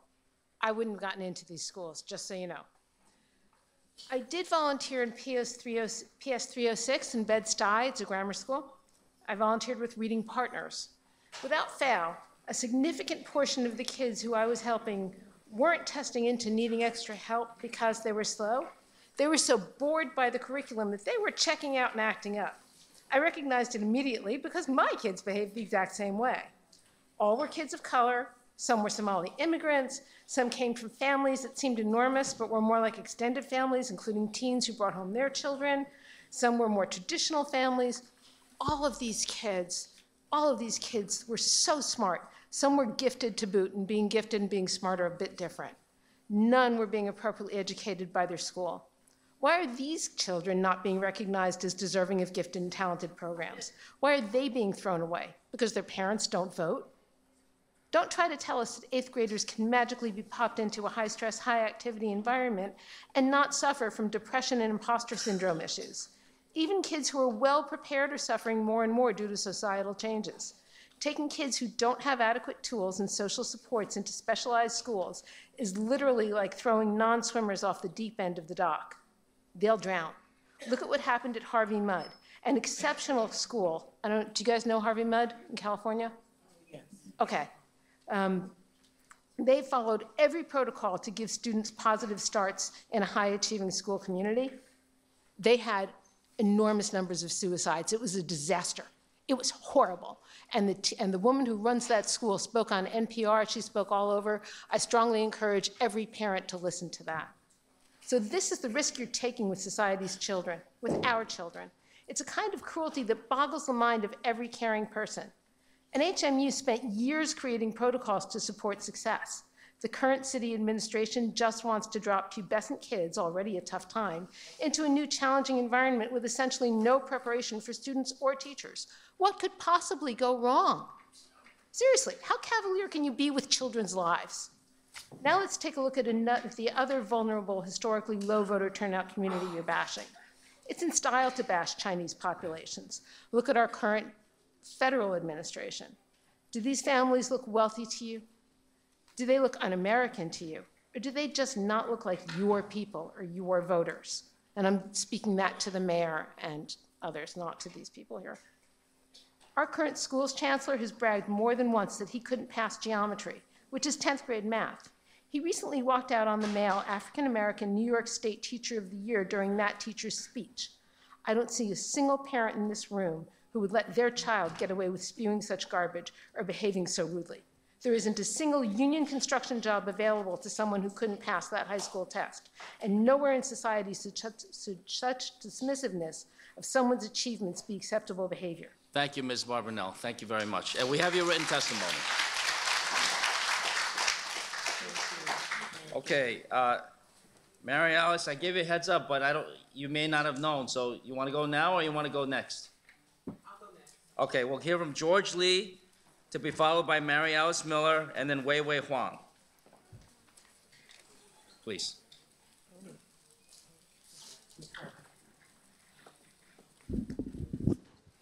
My name is George Lee. I came from an assembly hearing this morning, and boy, did I hear a lot of nonsense about the SHSAT not being valid. I hear things like, no single test should determine high school admissions. I hear things like, the test has never been validated. I hear things like, this study, I don't know who, my study shows that grades are better than tests. I hear things that go like, James Heckman's study shows that grades, that the standardized tests don't work. I read that paper, by the way. It's a complete misquote. I heard people say things like, Doobie and Fry, this is a City Hall hearing. Doobie and Fry's paper shows that that the SSAT doesn't work. I read that paper, that's a misquote too. But all these alleged research that the SHSAT is not valid, something is not right. Groucho Marx has a very good saying. He said, whom you gonna believe, me or your own eyes? Okay?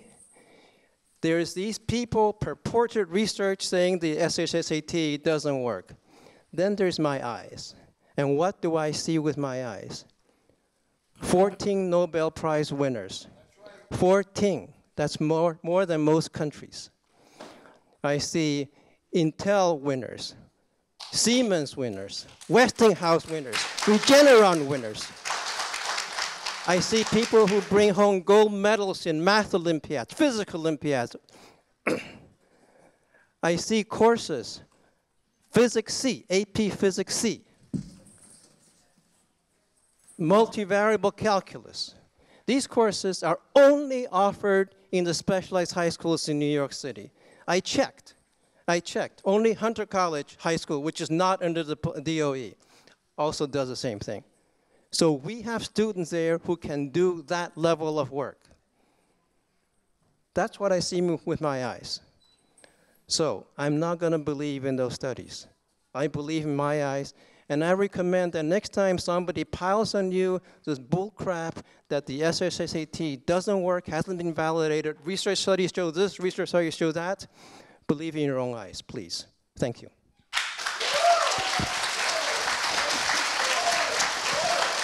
Thank you. All right.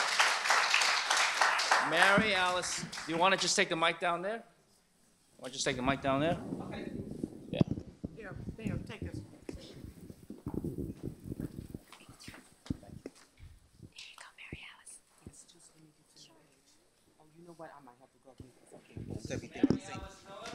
Thank you. Followed by Wei Wei Huang and Donghui Zhang.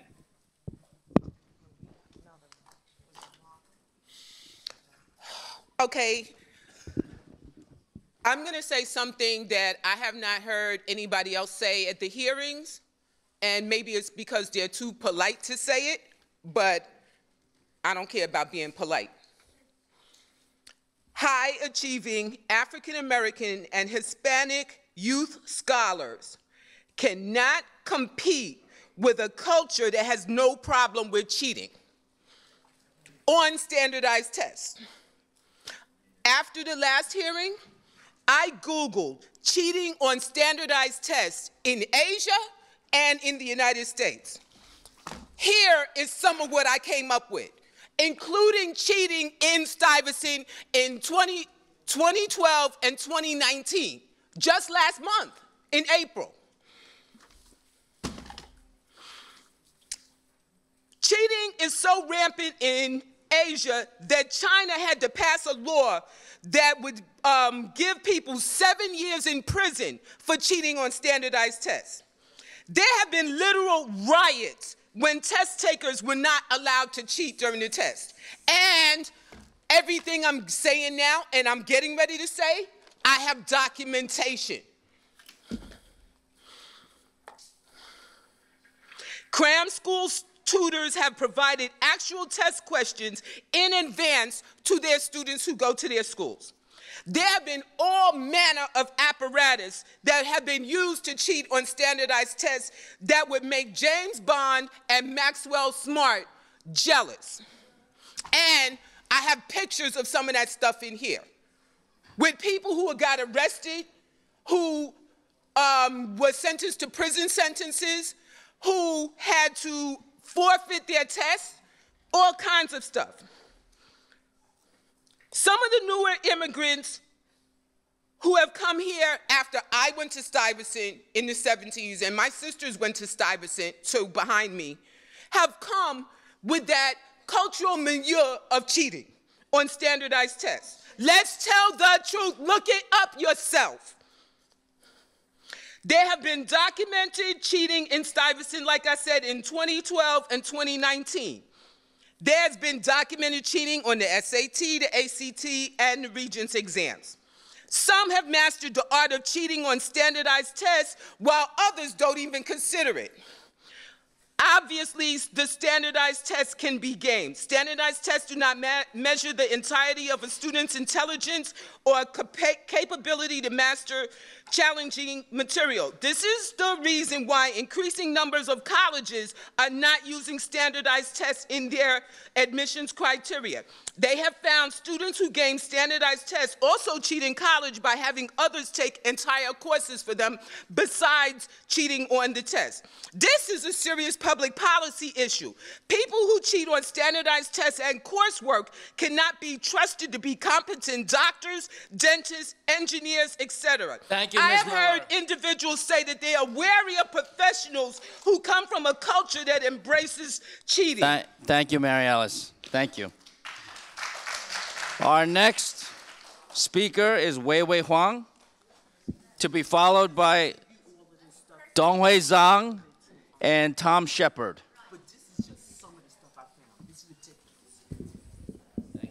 Take a look. Thank you, senators, for giving us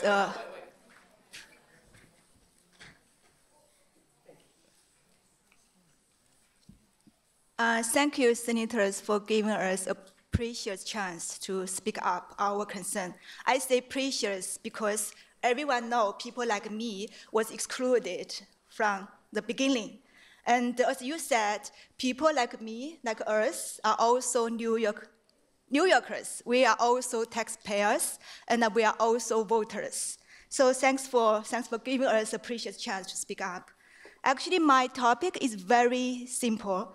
I would like to say racial gap is not racial bias. the SHSAT test is not the root cause of racial gaps.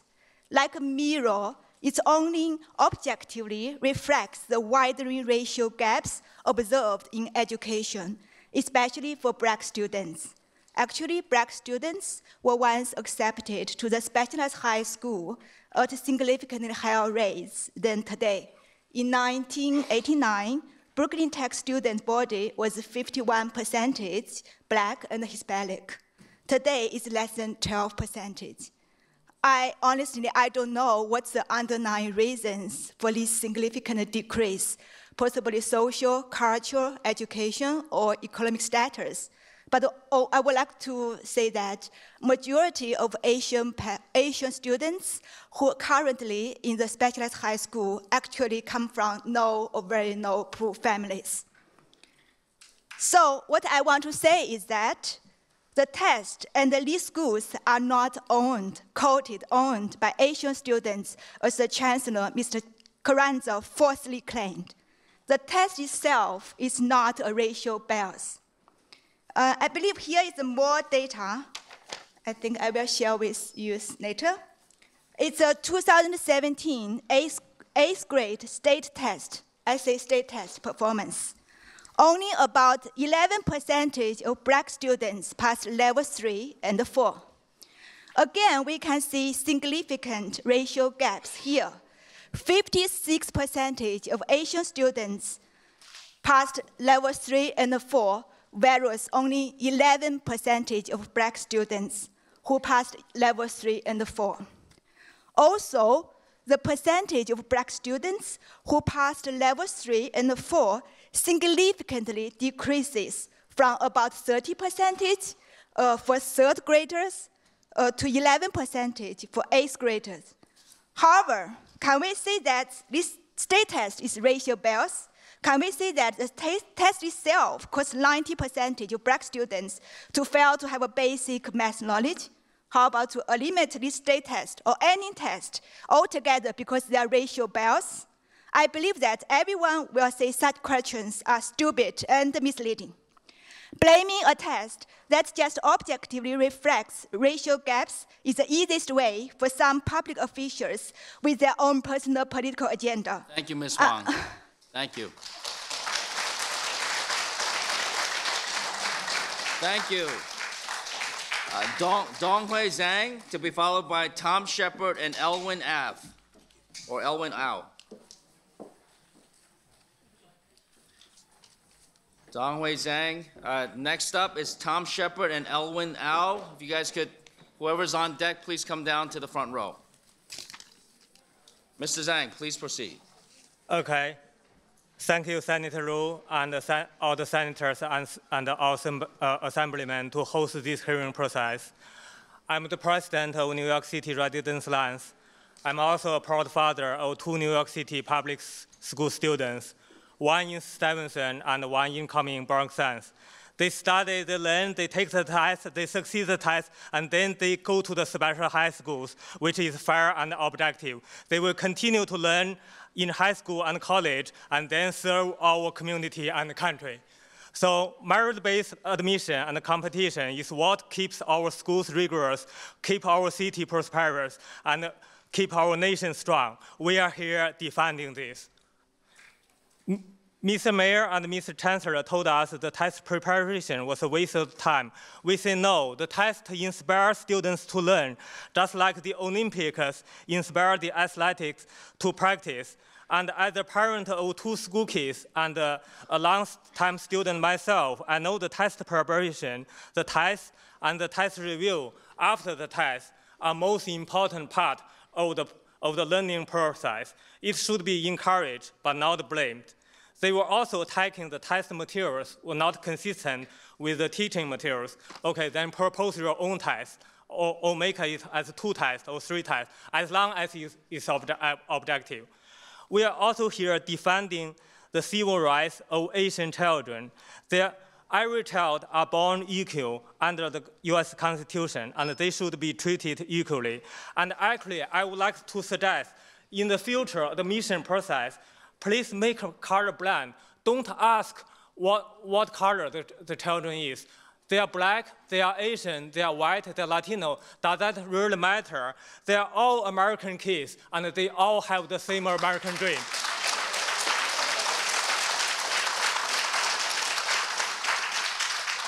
The mayor and the chancellor say Asian families have economic advantage to take the prep class. I say no. 70% of the Asian students in Stuyvesant High School receive free lunch program, and they are from low-income families.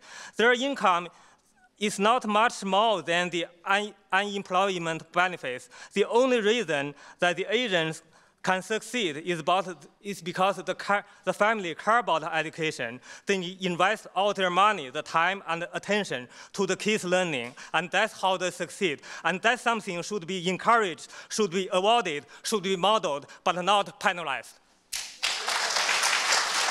The mayor and the chancellor were disgustingly discriminating the Asian kids by thinking there were too many of them in the specialist high schools and want to limit their enrollment. That's simply racism and cannot be tolerated in the 21st century. Thank you, Mr. Zhang. Thank you. Thank you. All right, Tom Shepard, followed by Elwin Au and Yan Yu.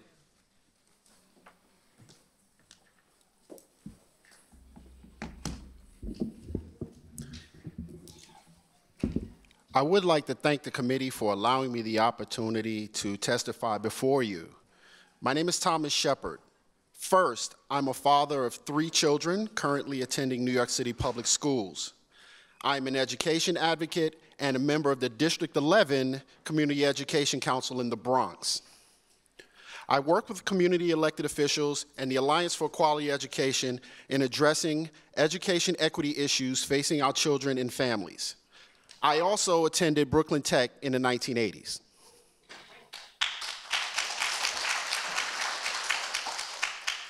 So I have a long statement here, but I'm just gonna kind of deviate from this a little bit. People, we really have to be careful about the message we're sending. All right, I've been sitting here all night and my blood has been boiling because we've been using code words, we've been going after each other, and it's completely inappropriate.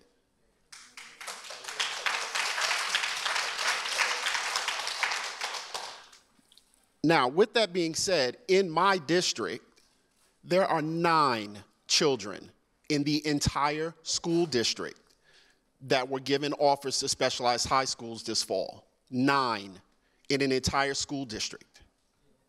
Now, if anybody can sit here with a straight face and tell me that the system is working when 9 kids in an entire school district, not a school, but a school district, are offered letters to a specialized high school, I would say you're crazy. All right? Now, whether we get rid of the SAT or use that as the only means of evaluating kids for admissions to schools, that's really for you guys to decide. Okay? Being in the CEC, I have gone to several schools, middle schools in my district, and have spoken to principals and educators, and they all agree that a single high-stakes test does not measure whether or not a child is prepared for admission to these high schools. What I would suggest is maybe not getting rid of the test, maybe changing it in some sort of way, but also making it about the entire student. Okay, we can look at a student's performance in terms of grade point average. We can look at their scores on an ELA. We can look at a portfolio. We can also look at an SHSAT, but a single measure to evaluate whether or not these kids are admitted to a specialized high school, according to the educators and according to tons of research, is inappropriate. And I think that we can agree or we can disagree, but what we do need is some sort of change from the way that things are right now. Thank you, Mr. Shepard. And Mr. Shepard, if you have your written testimony, please, you can email it to us. Absolutely. Thank you. You can get it from Heather right there. She's sitting right there. Thank you. All right, Elwin Au is up, to be followed by Yan Yu and Victoria Araskina.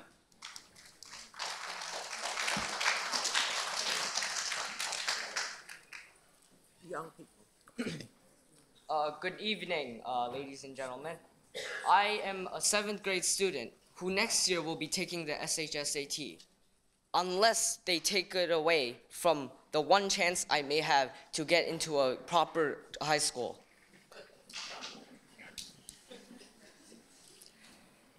Okay, so now since the administration wants to take away the SHSAT because they're worried about the demographic or the distribution of the races, that is not the problem here. Because we can't set a quota for something that people can't control.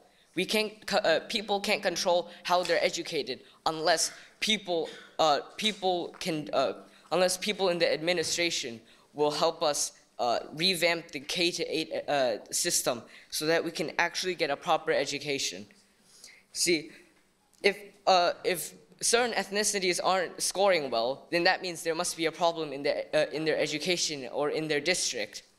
If there's teachers are overworked, or their class sizes are way too big, or their facilities are completely unusable, then you have to take notice and actually try to do something about it. Any person who has even a little common sense that everyone is supposed to have equal opportunity in a world like this, especially like a test like the SHSAT. If you have the SHSAT, we can have a very objective view of how well a student does and how well they can perform. We must learn that we must judge on merit, not on what color of their skin is or what grades they get. We have to understand that how well they do and how well they understand the material that they are given and what is required of them to enter these schools is very crucial to establishing a well-developed generation that has adequate education and can carry our future.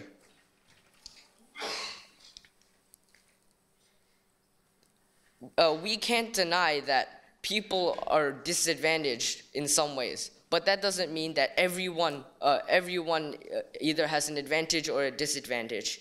See, not everyone has resources on hand, and we have to fix that by providing better resources in our schools. See, when the DOE, when our chancellor is announcing that the SHSAT, that they're considering removing the SHSAT, I had to wonder, why am I studying so hard? I'm in 7th grade. I've worked almost my entire life trying to get myself ready. And I can't, probably most of the people here won't understand my anguish if someone takes away the SHSAT just before I'm about to take it. Thank you, Elwin. Thank you very much.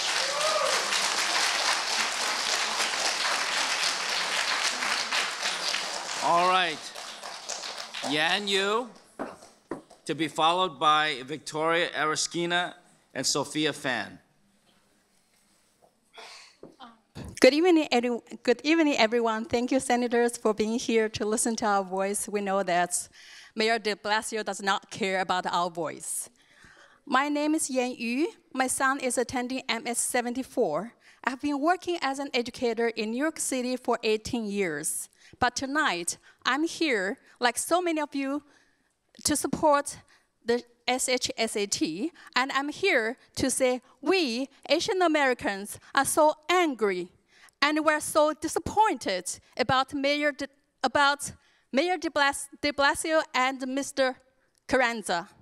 Why the mayor and the chancellor have to pit one minority group against another minority group? The truth is that de Blasio and Carranza are politicians who don't really care about education, not Asian American children's education, and definitely not Black and Hispanic children's education either, because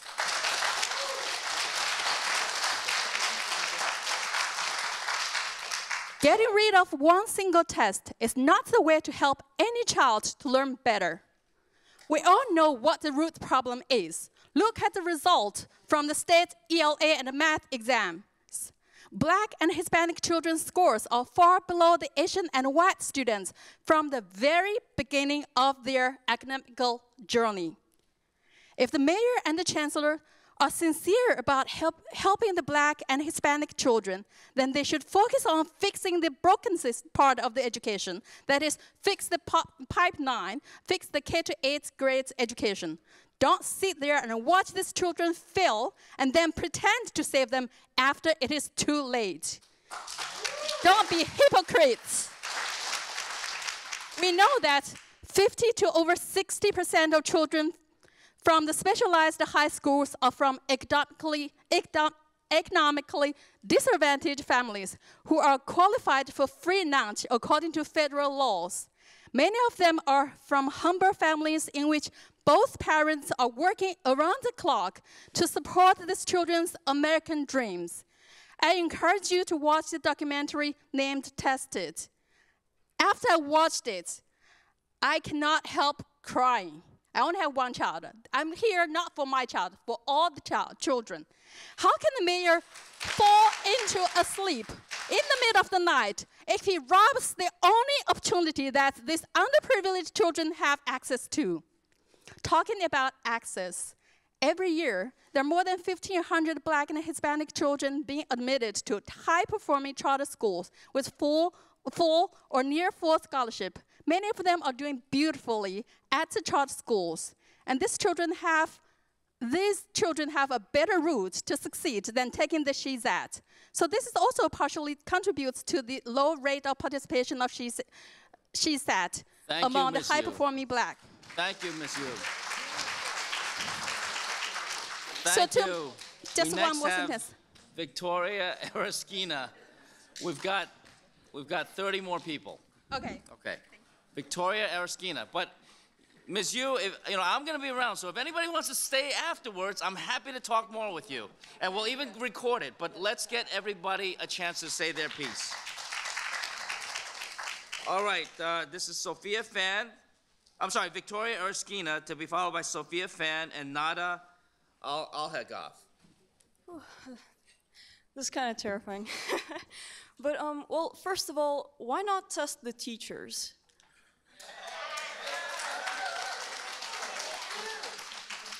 Okay.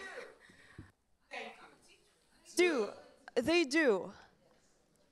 They can consider doing a little bit of a more rigorous job, preparing all teachers in all schools equally.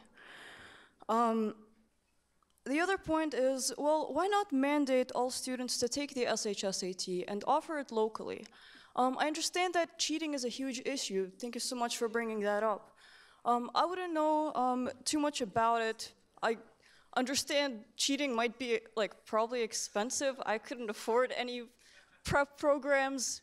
My only preparation for the exam was I had a free 8-year education prior to it. I went to zoned schools. There was no exam, no prep exam. But what I do have to say is that there was a mentality of valuing education in my household. I came to this country when I was 6, and my mom didn't know any English. She worked 2 jobs, went to Kingsborough, then Brooklyn Tech. She had 2 kids to feed, and she would stay up till 2 in the morning doing her college work, and we would stay up with her. What I want to say is that we're ignoring the key word specialized in this discussion, I think, because even if all Hispanic and Black students attend specialized high schools, that will only be a few more thousand students. A few more thousand compared to the tens of thousands of Black and Hispanic students is not that much. I think we really do need to focus more on the long-term improvement instead of, getting rid of the thermometer because it indicated the fever is is nice for some politicians who want to run for higher office to say, look how I fixed this big racial disparity in education. But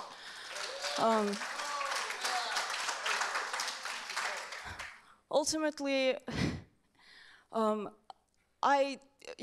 with people saying that the problem is financial, I came to this country, and my first night I slept in a coat closet, and then the next 2 months I slept on a discarded leather-coated car seat we picked up from the trash. I didn't pay extra, but I'd like to say that we need to improve equality generationally. It's going to take at least 8 years, but we're going to do it right instead of just pouring super glue on a broken bone. Thank you, Ms. Thank you.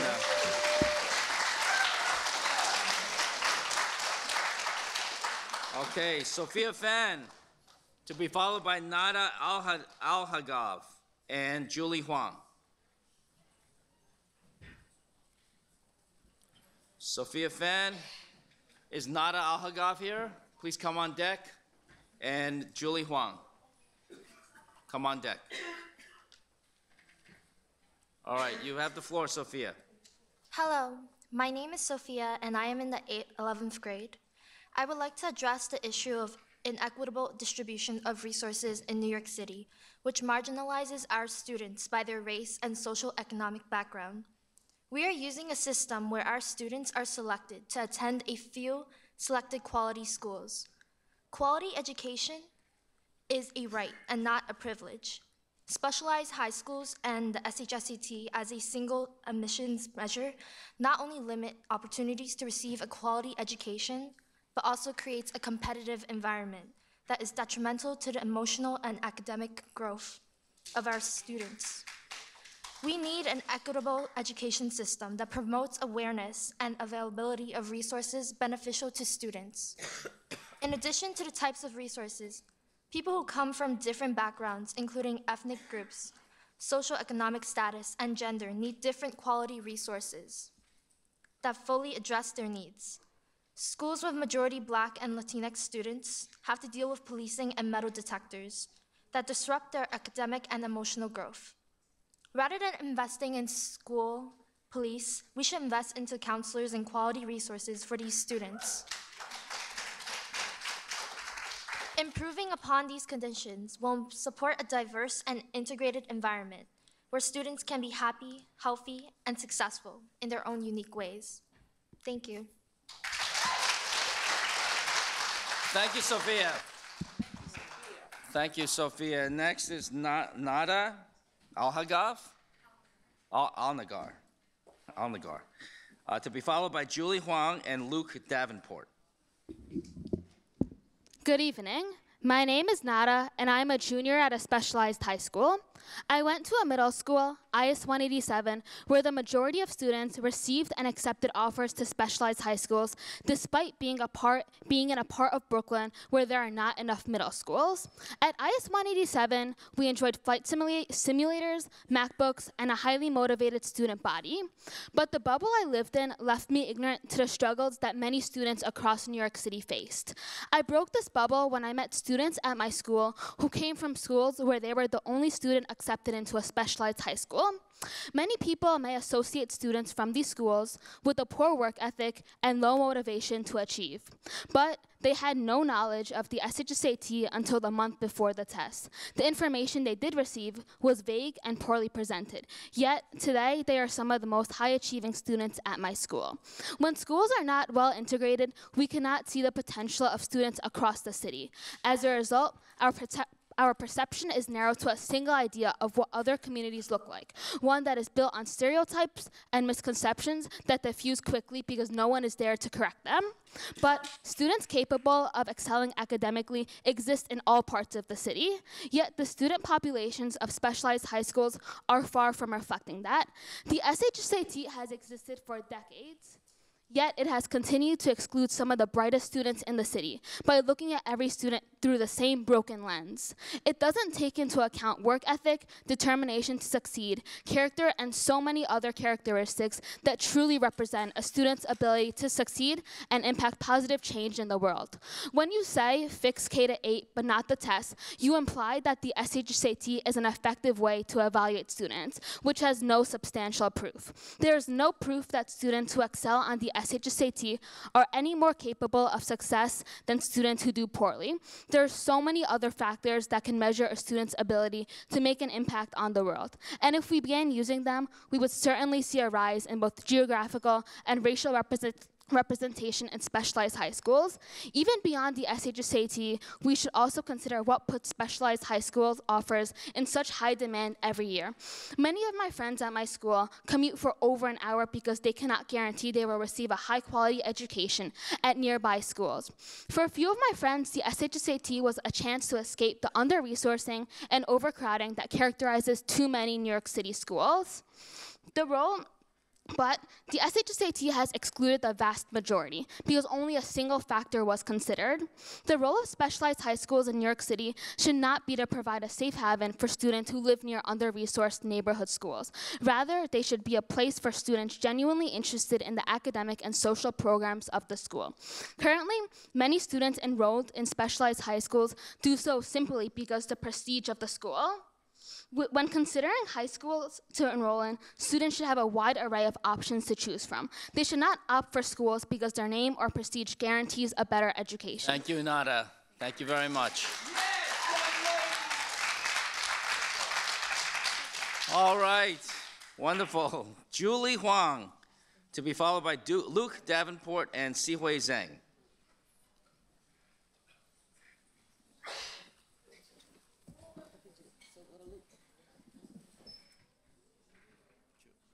Julie Huang here? I thought that was her coming down. All right, Luke Davenport, to be followed by Sihui Zhang and Lin Tan. Thank you, Luke. Hi, good evening. Thank you, Senator Liu. Thank you to the members of the committee for this opportunity to speak today. My name is Luke Davenport. In my day job, I analyze data for New York City schools, but I'm actually here in my capacity today as a member of the New York City's Alliance for School Integration and Desegregation. ACID, we call ourselves, is an all-volunteer coalition of over 1,000 parents, students, educators, researchers, and activists, a diverse, broad cross-section of New Yorkers who are dedicated to ending school segregation and pushing for real integration in New York City public schools. We support the elimination of the SHSAT as the sole entrance criteria for the specialized high schools, while also acknowledging that the specialized high schools are really just the tip of the iceberg. We have a much broader and deeper segregation problem in New York City. But frankly, even without consideration for the diversity of the specialized high schools, there's ample reason to abandon the SHSAT.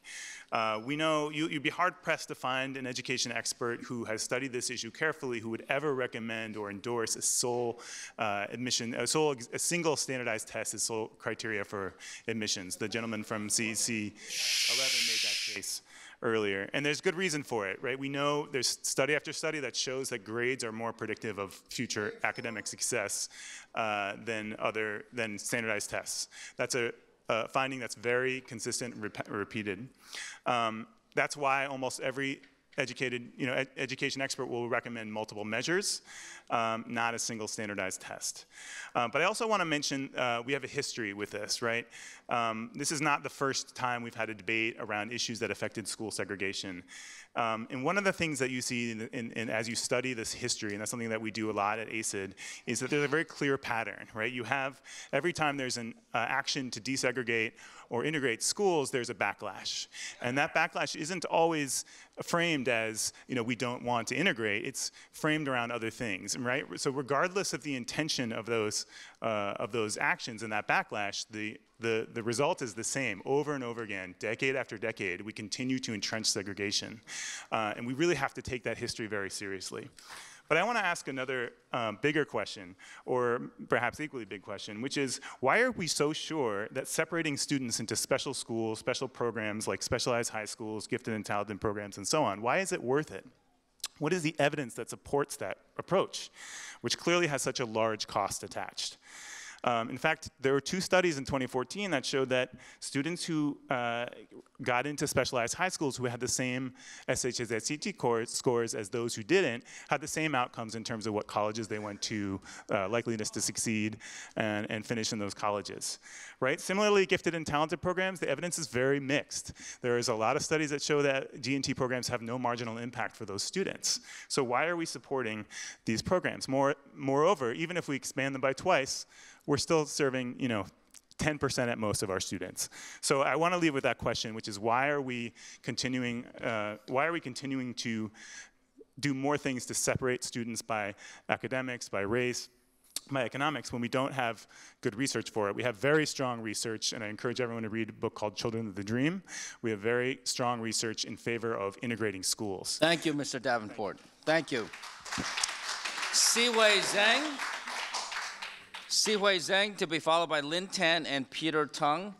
I want to ask everybody to please refrain from certainly the boos, meaning B-O-O-S, and also refrain from the clapter so that we can get out. I was wrong before. We do not have an unlimited amount of time here. We do need to vacate by 9 p.m. And if everybody sticks to their time, we can hear everybody and get out of here by 9 p.m. Thank you very much. Ms. Zhang. Good evening, everyone. Thank you for staying. My name is Sophia. I grew up in China. I immigrated here when I was 15 as a mid-year freshman. I then intentionally chose to attend a diverse high school. I'm grateful that when I first came here without knowing how to speak English, my classmates were so willing to help me. We got to know each other by sharing our different ethnic backgrounds, my learning experiences in China, or their family stories. My teachers would stay after school just to teach me, again, the lesson we have learned in class, making a connection with my culture and sometimes learn Chinese from me. I feel safe, I feel respected, I feel I belong here. Such a diverse and inclusive school provides a healthy learning environment for me. One time, I had a conversation with my friend in a Stuyvesant high school. I learned that their schools are dominated by white and Asian and lack of diversity and integration. She talked about how she felt like living in a bubble around the same type of people. She is a friend with some black students in Stuyvesant, and she told me how her friends always feel not belong to school and question about themselves often.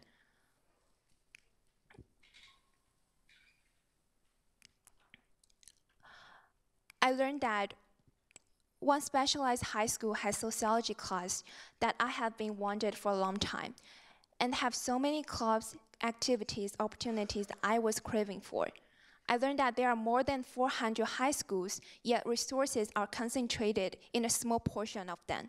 I learned that New York City, which is known for its diversity, has the most segregated school system. The current New York City education school system doesn't narrow the inequality gap, but excludes students with socioeconomic disadvantages and exacerbates segregation due to the unequal distribution of resources and an inequitable screen system. According to the city, roughly 190 of the 830 middle and high schools screen all of their students. What is the selection criteria? By one single test, a number that defines a child by a moment and takes student curiosity out of learning and tells the society that there's only one single way to measure a person. If the test is the standard, let's think about what it means to be a good student. What education really means to you. What education means to me, means to us, a student, shouldn't just be about getting into a good college or look good in your transcript. It's about developing into a whole person. It's about learning for the sake of learning. Something is wrong when we take the test as a single measurement in high school admission process. With the screen system in the admission process, how can students who are underserved and left behind since a young age, students who can't pay for test prep, students know that they would not have equal chances as others exert their potentials? Thank you, Sophia. Thank you very much. Are you Sihui? Are you Sihui? Yeah. Okay, thank you. Next up, Lin Tan, to be followed by Peter Tung and David Rem.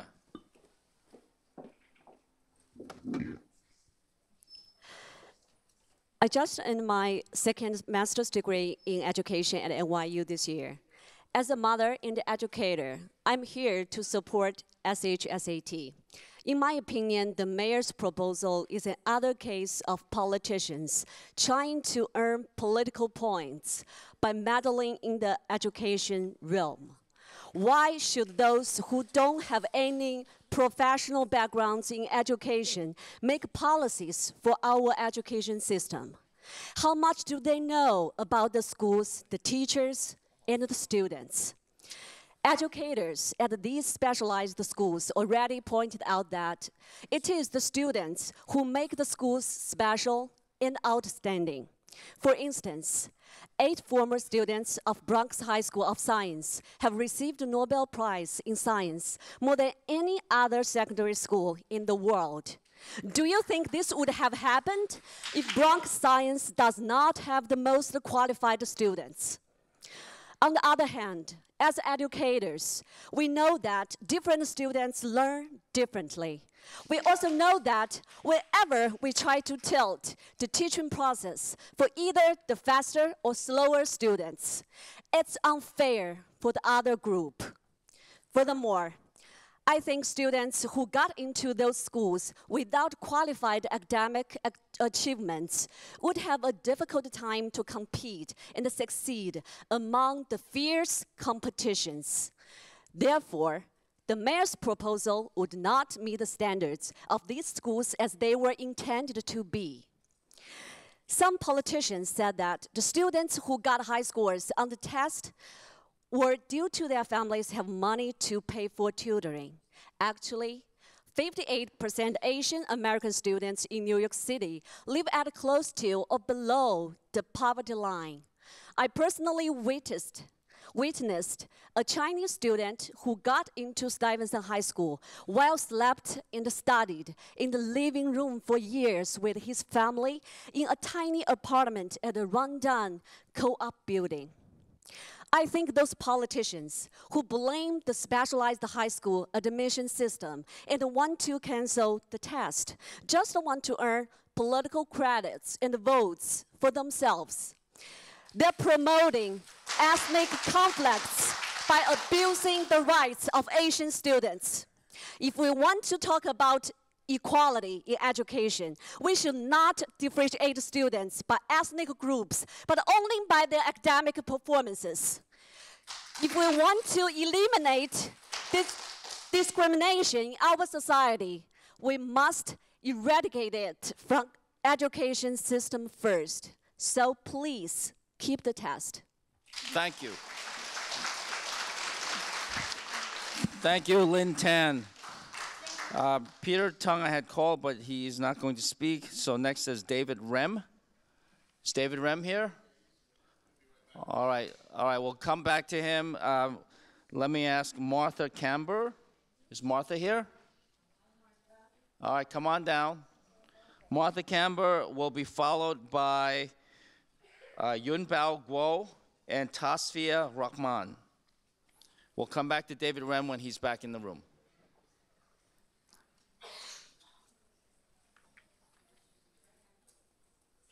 Welcome, Martha. To be followed by Yun Bao Guo and Tasfia Rahman.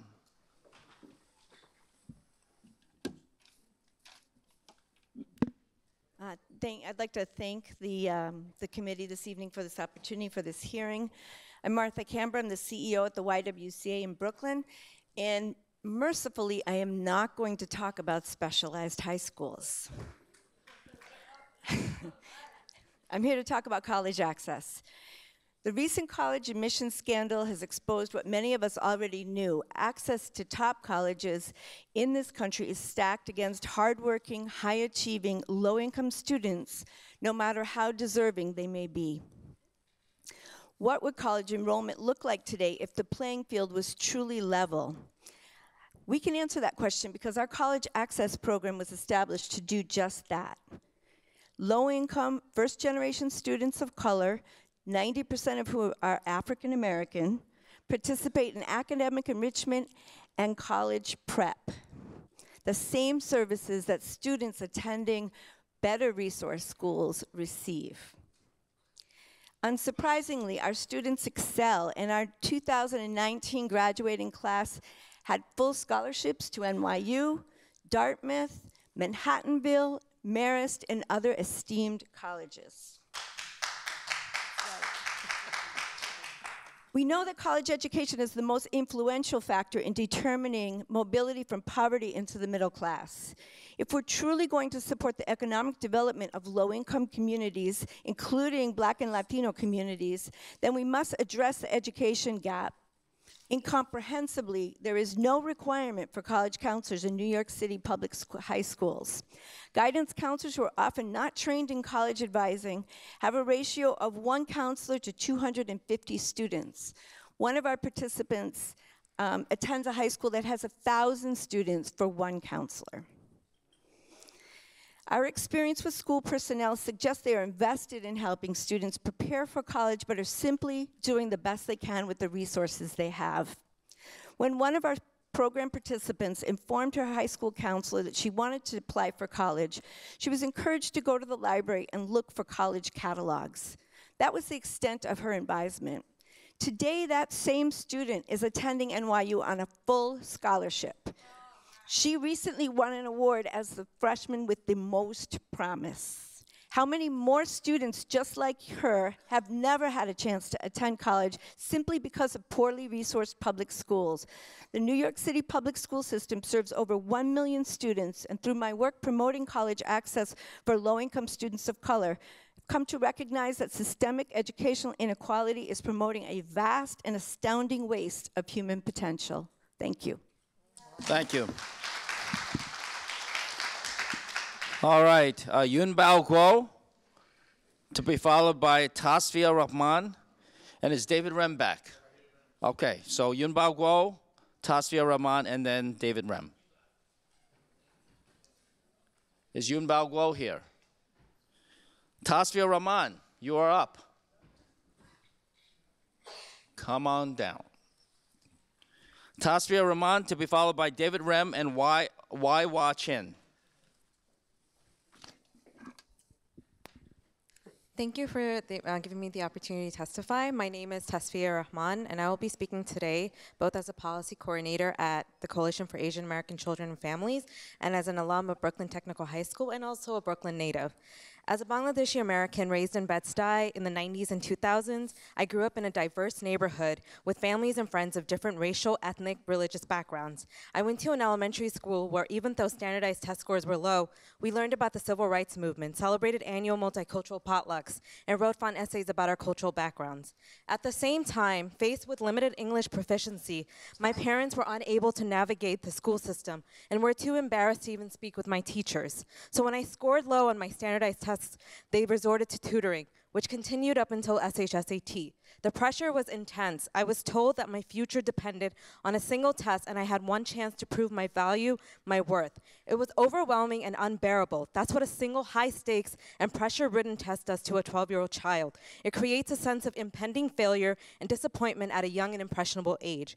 When you allow a single test to be the only standard of intelligence, you breed a toxic learning environment with students cheating, bragging about loss of sleep, and competing with each other or even bullying each other based on differences. As a Muslim, I heard many Islamophobic comments being casually thrown around, but I'm also disgusted to look back at how, during college admissions time, I stood by and witnessed many of my white and Asian Pacific American peers accused our Black and Latinx identifying peers of getting into prestigious colleges based solely on their race.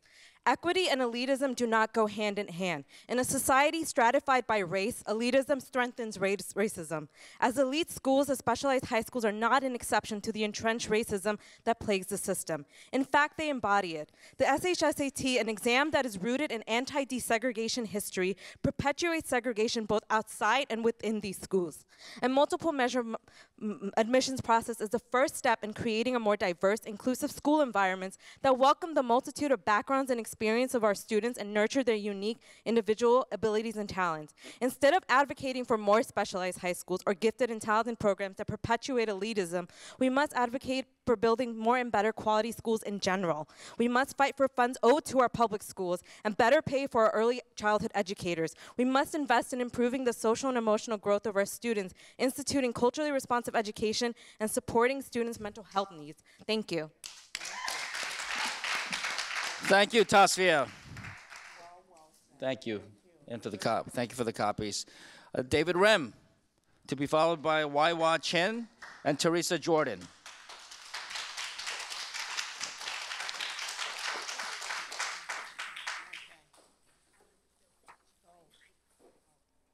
Okay. Good evening. Chancellor Carranza's introduction to all New Yorkers began with his 3 racist quotes. First one, wealthy white Manhattan parents rant angrily against plan to bring more black kids to their schools. 2, anyone who wants to keep the SHSAT test is a racist. 3, I don't just buy into the narrative that any one ethnic group owns admissions into these schools. I want to thank Senator John Liu for calling out Carranza's comments as racist, and for Liu's quote, and I quote, that nobody will forget or forgive Carranza for his racist comments. Thank you, John Liu. And I will add, no one should ever forget or forgive Carranza's racial ideology, and I call on de Blasio to fire Carranza for making such blatant racist statement. The SHSAT test isn't the problem, and nor is getting rid of the test the solution. The real issue is the DOE's failure to provide a quality education for all children, and the DOE's refusal to be held accountable for failing all of our children. As the father of a Hispanic, Colombian, minority daughter born to a first-generation immigrant mother from Medellin, Colombia, Ava is a September 2019 accepted Stuyvesant student, having scored a 600 on her SAT exam, a perfect 4.5 on her New York State Maths test, and a 4.2 on her New York State ELA test. It is insulting to me to think that my minority, Latina, Hispanic daughter would somehow need de Blasio's Discovery Program to gain entry into the top specialized high school, namely Stuyvesant High School. I think Mona Davids, a black woman of color and president of New York City's parent union, best summed up de Blasio's and Carranza's racist policies when she stated, and again I quote, because de Blasio and Carranza have such racist, low expectations for black and Hispanic students, they feel they have to lower the standards for our children. They are the racists, said Miss Davids, who again is black. Ms. Davids continued, and I again quote her remarks, word for word here. Carranza is attempting to use the race card to cover up the failures of New York City's K-12 school system. We have hundreds of thousands of high school students who are not reading, writing, and doing math at grade level. And that is criminal, said Ms. Davids, end of quote. I am sick and disgusted of hearing Carranza's proposed policy, which states to Asians and white children that because of their born skin colors, that they don't deserve to go to the very best 8 specialized high schools. Carranza's blatant racist policies read, if you're white, you're bad. If you're Asian, you're worse than bad. All right, thank you, Mr. M. Thank you. No, it was exactly 3 minutes. Exactly 3 minutes. Thank you, Mr. Rem. Waiwa Chen, to be followed by Teresa Jordan and Haitao Lee. Hi, I'm Waiwa Chen. I'm the president of the Chinese American Citizens Alliance of Greater New York. And I'd like to say that there have been a lot of things that have been tossed around today, and I'm not going to go and repeat a lot of it because it's really late. First of all, the people who find all these reasons to say that the test doesn't work, well, come on. The test is in the proof of the pudding is in the test. Because if the schools were bad, okay, we wouldn't have this discussion. You know, the test is obviously creating a pool of kids that are generating good schools. Okay. Now, setting that aside now, all of these little analyses and stuff like that, Come on. Again, you're not listening to the right people, or the people are just taking little nuggets that don't have to do with enough of what is true, okay? It misses the point. But furthermore, I want to say that if you listen to what we're saying here, we say that there's a huge problem that there are not enough blacks and Hispanics that can get in, okay? There's a huge problem because the schools are really ridiculously bad in black and Hispanic neighborhoods. There is no excuse for that. And we really think, as a community, as Asian Americans here, we believe that we are all neighbors and must work to get all the schools better. And that means black and Hispanic neighborhoods deserve better schools, and you should demand that. You should demand that and not let them get away with trying to say, let's go and mask this and just take away the test. You can't go and take away the test. I want to say also that it was incredibly racist to hear that Asians, Chinese cheat. Okay, I have never heard anything so racist. And you think that if we go to grades every day in class, that kids are not going to go into a Hunger's game? Now, instead of having one or a couple of times a quote-unquote high-stakes test, it's over with, it's done. That's okay. But if you have to think about every day you're going to have to go and be a teacher's pet, or you have to go and get some good recommendations from a teacher or an administrator or a principal, oh, that is nice. Or you see how many politicians' kids land up in places that are screened, right? And let's talk about numbers. If you think about numbers, okay, if you want to go screen schools, we already have a lot of screen schools, and most of them are much more female than male. So there's an imbalance. Boys are being punished by grades, okay? Look at LaGuardia. This morning they talked about LaGuardia and said, well, LaGuardia. Well, I'll tell you, that's 75% female. Do we have a problem there? I don't think we have a problem there. If the boys don't want to go and sing, that's okay. I understand it. My sons didn't really want to sing that much. Okay? Thank you, Ms. Chen. Thank you all. Thank you very much. Teresa Jordan. Teresa Jordan, to be followed by Hai Tao Lee and Heng Chu. My name is Teresa Jordan. My granddaughter attends the New York Harbor School, where students study agriculture, marine biology, marine policy and advocacy, marine systems technology, ocean engineering, professional diving, and vessel operation. Our students graduate and drive the ferries on the harbor. Our school students are growing oysters. There is no test for that school. We take the students at the level that they are, and we bring them up to par. Our students, last year, every year they're certified to work in these industries. Last year, 100% applied to college, and 100% was accepted. No test. No test. I am horrified. I watch these young little kids stand up here and talk about this test, this one factor, to get them into what they think is going to be the best thing for them. When Harvard, Yale, Princeton, they don't rely on one factor for admissions. Why should we? How many what if those children, not all of them are going to be accepted? What happens if they miss the test by 1 point, 2 points, 3 points? Look at the pressure you're putting on these children. Thank God they go to school in New York City where they can graduate high school with an associate's degree. Why are you doing this to your children?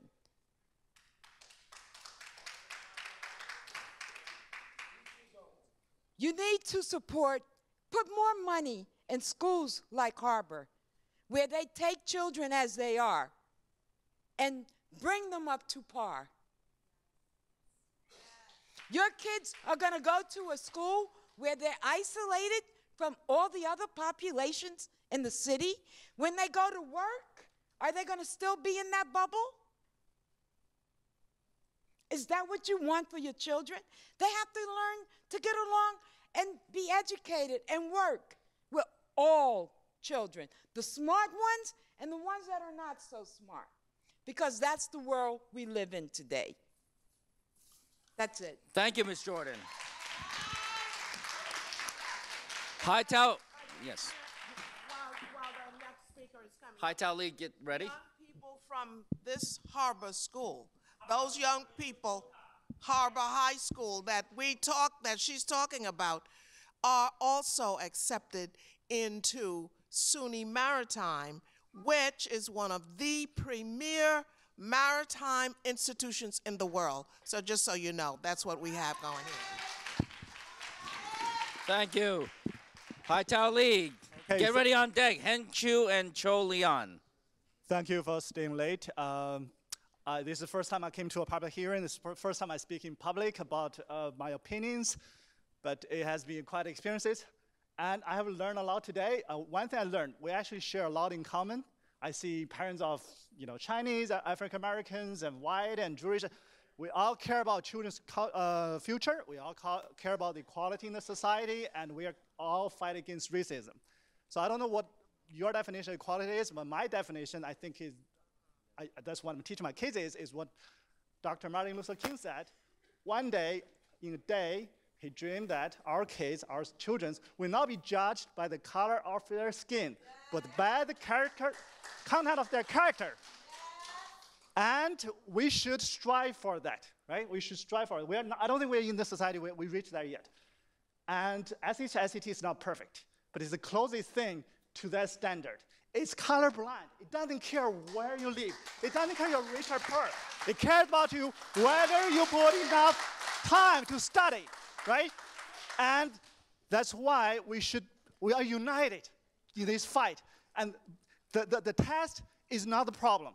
It's a tool. It's just like a doctor's tool. It shows whether cancer is. The problem is this administration, the mayor, failed to deliver quality education, especially to the African and Latino community. We should unite. We should unite to fight this fight, to hold them accountable, to deliver quality education to the underrepresented Latino and African American societies.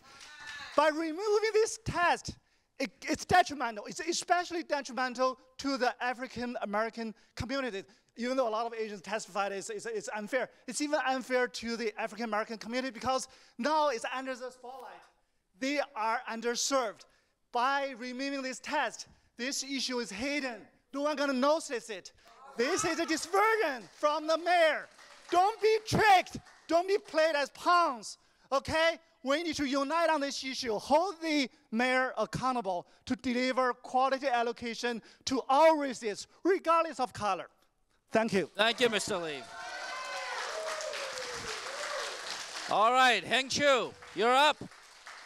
Followed by Leon Cho, or Cho Leon, and Horace Walcott.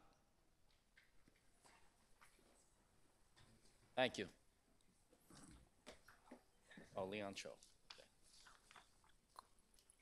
Good evening. I am a teacher.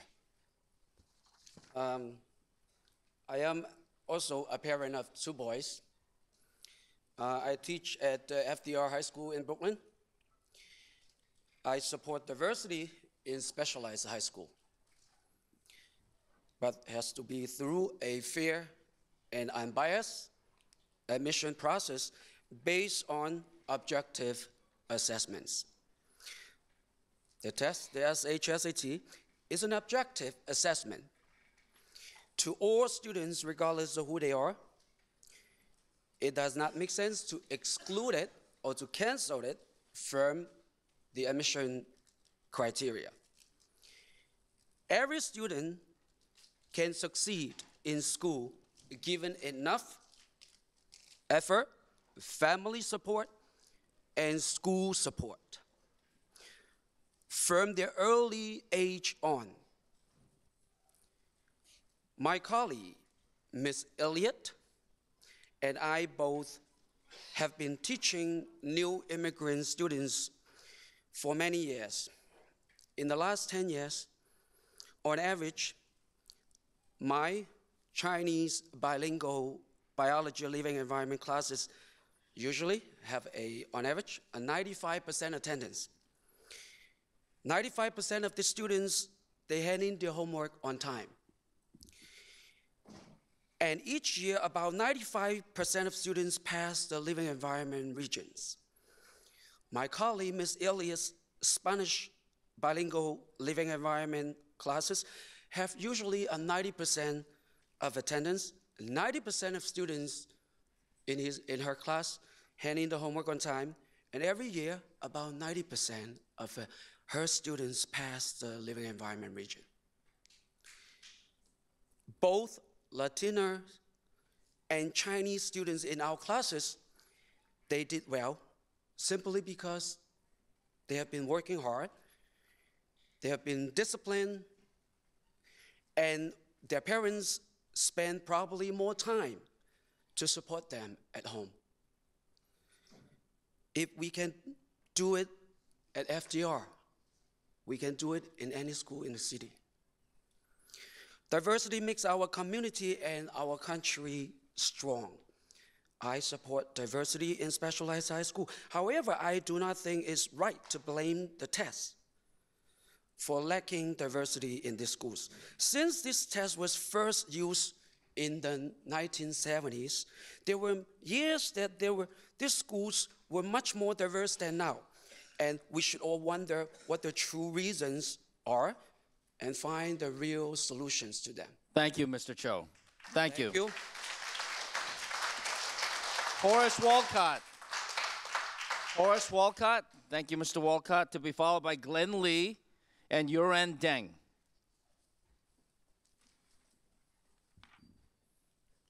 The distinguished panelists, the parents, and the students, good evening. I'm a teacher at Brooklyn Technical High School, and I've been teaching at Brooklyn Technical High School for more than a decade. I would say that there is a clear and present danger to the working class of New York City, to the poor class of New York City, and to the disadvantaged class of New York City if the specialized high school test is eliminated. And the reason why I say that is because there is an invisible Trojan horse that will be let in once the test is eliminated. And that invisible Trojan horse are the forces that will trample and stifle the upward mobility of the lower class getting to the upper class and gaining economic and political empowerment. The mayor, and yes, he's my boss, the mayor, oh sure, I'm careful, but I'm careful, but I'm going to speak my mind. I'm going to speak my mind. Let him speak his mind, please. This issue of limiting the upward mobility of the disadvantaged did not start with the mayor. It started with an essay 40 years ago by a jurist, upper-class jurist, who felt that the upward mobility of the middle class and the working class and the poor people by a high-quality education would take away from their pockets. And so the mayor is dancing to that tune, and the people of New York should stop him in his tracks.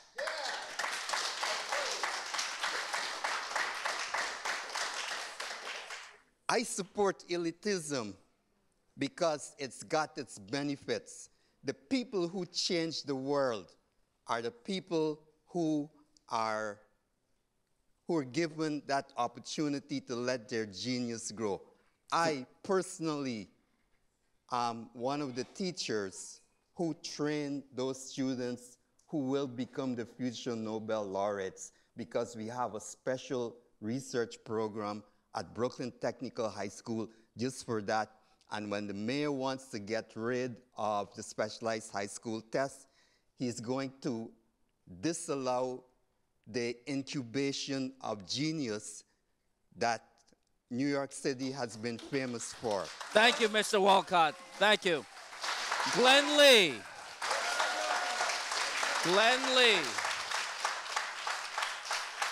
Come on up, Glenn Lee. You guys aren't helping. You're not helping. To be followed by Yuran Deng and Deirdre Wilkins. Yuran Deng and Deirdre Wilkins. I want to say that we have been asked by our hosts to vacate by 9 p.m., which is in 12 minutes. So we're gonna have enough time to hear everybody, but start packing your things up. Please, Glenn Lee. Thank you, Senator.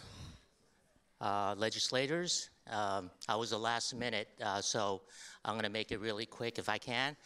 My name is Glenn Lee. I'm alumni of Brooklyn Technical High School, class of '74.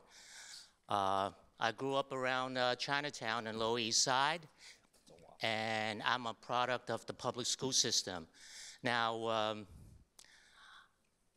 I'm supportive of the SHSAT, but I believe it should be tweaked out a little bit because I think the times have changed.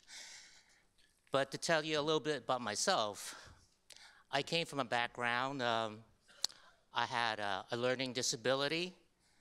I was abused as a child. And I was left back in school, and my guidance counselor did not feel that I was a good candidate and going to take this test. And I took the test, and I didn't make it because the score was not good enough. And I went back to my guidance counselor, and she says, you didn't make it, but there's summer school. So I went to summer school in a hot, sweaty Brooklyn Tech, and I barely made it, but I made it. So I went on and I graduated and went to college. I worked in aerospace. I started a business. I went on. I became an inventor.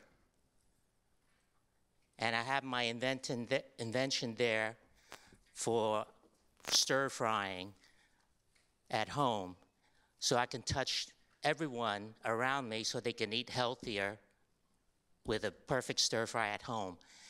And being an inventor is really tough, but I'm not going to pitch my product here, but you can go to my website.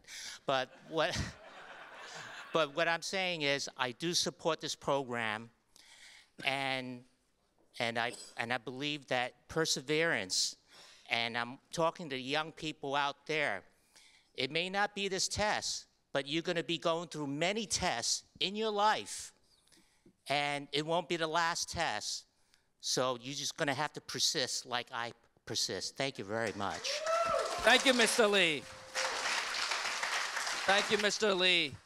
All right, Yuran Deng to be followed by Deirdre Wilkins. Don't think we can thank enough the opportunities that we've been given to speak. Because just this morning, most of my friends were denied an opportunity to speak at the House Committee of Education. I'm going to talk about something pretty different tonight. I think what we sensed in a lot of speeches tonight was fear. We fear what we don't know. We fear the schools outside of those 8 because we've heard so many terrible things about them. I myself have heard from my own friends, Asian, African American, Hispanic, who've gone on to become teachers in the system, heard about how their students heckled them, how they feared of entering their classrooms. We've also heard of students afraid of entering their schools because of the metal detectors, because of the substances that flow down the halls. There's some hard truth that we have to deal with. Truth beyond just a test or any other aspects of any guards of segregation or numbers. We have to really think about what our students are going through in our schools. Is it working? For whom? For how long? How is it that some students get to excel? How is it that others are really being left behind? I was at that Council on High Schools meeting this Wednesday, which was more sparsely attended than tonight's meeting. When the chancellor walked out on the Teacher of the Year, of course, he had better things to do and higher priorities. But the teacher shared about how he learned after 1 whole year at his school that really caring about what's going on beyond school made a difference. That his students may be actually showing up to class late just to catch his attention so he can care more about them. So really, we need to ask ourselves the hard questions. And another thing I really want to think is that this whole debate is bringing out a lot of things that the city have been covering and we haven't really been discussing. One is really the importance of democracy, the importance of being able to speak our minds and share ideas and listen to each other. But I was really disheartened at the city council hearing when the chancellor basically said that, yeah, we could have, should have, had more process, had more consultation, but it wouldn't have changed the proposal that he put forward. So we have a chancellor who doesn't really believe in democracy. He thought that we were just going to be silent and being bullied again, as we have been in history. Thank you, Ms. That Dang. us is all of us. But this time, we're not going to go silently into the night. Thank you. Deirdre Wilkins. Deirdre Wilkins. To be followed by Dao Yin and Kamala Carmen. And please start packing your stuff. Deirdre Wilkins. Brevity is the soul of wit. I'm trying. Let's be witty. Good evening to our panel and to all of our attendees. After everything I heard, I'm going to just get off my script here. I am an African-American, American Indian, Irish person. I was born and raised on the Lower East Side of Manhattan. I went to the public schools there. They found out in 3rd grade I had a very high reading level, so they decided that they had enough kids from our school and the school across the way to put together an intellectually gifted program that we had for 4th and 5th grade in our primary school. And then we went to the SP, special pupil classes, for when we went to junior high school, at junior high school 22. And in 22, well, actually in 4th grade, I tried to take the test to Hunter with my friend. We got tutored by somebody who had gotten into Hunter. We didn't do well on that exam. But we still had heard about the other specialized schools, so we decided if we get a chance, we're going to try to go there. We had another program in 8th grade that prepared us for the test. That started with like 45 kids, and we had about 3 months. By the time the program ended, it was just me and my friend left. The kids just dropped out, back and forth. What reason? We took the test, we passed the test. Even at that time, if you failed by a few points, you could go to summer school, but we both got in, we didn't have to do that. I was the 2nd woman in the history of the school to get a degree in aeronautical engineering in 1977. I changed directions. I became an artist. I got a Bachelor of Fine Arts in City College, the Master's of Science in Brooklyn College, and I just retired a couple of years ago from teaching in the Department of Education. I think everything everybody said has some validity in here. We do have to have these specialized schools and the ability to take this test so that people who are not going to be overpressured and upset by it, that want to go on that path, have that opportunity. But we also need to hear about other schools like this Harbor School. I've been in the DOE and never heard of the Harbor School. So there's something going on where we're not even disseminating enough information about what high schools are available out there for our students, so that if the test route is not their thing, that they could go to something else that is.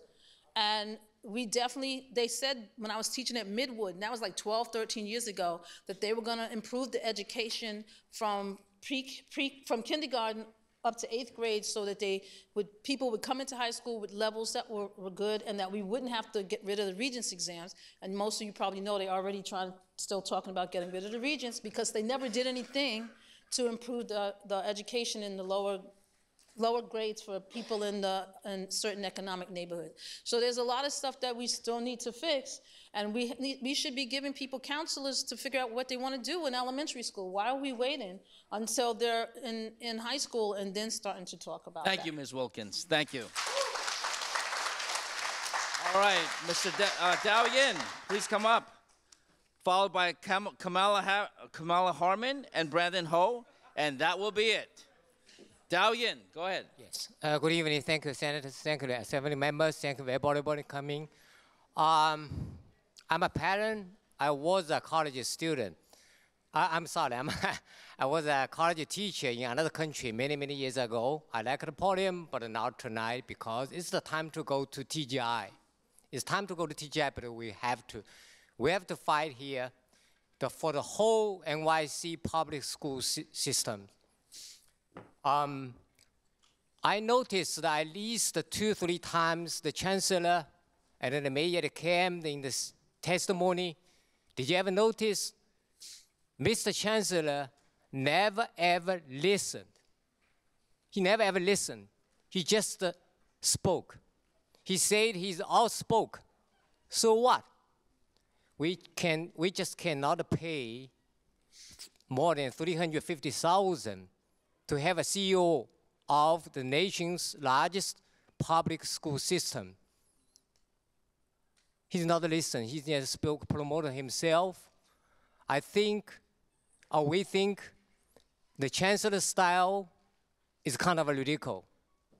As the mayor's plan is just make hard study students feel guilty. You just can't do that.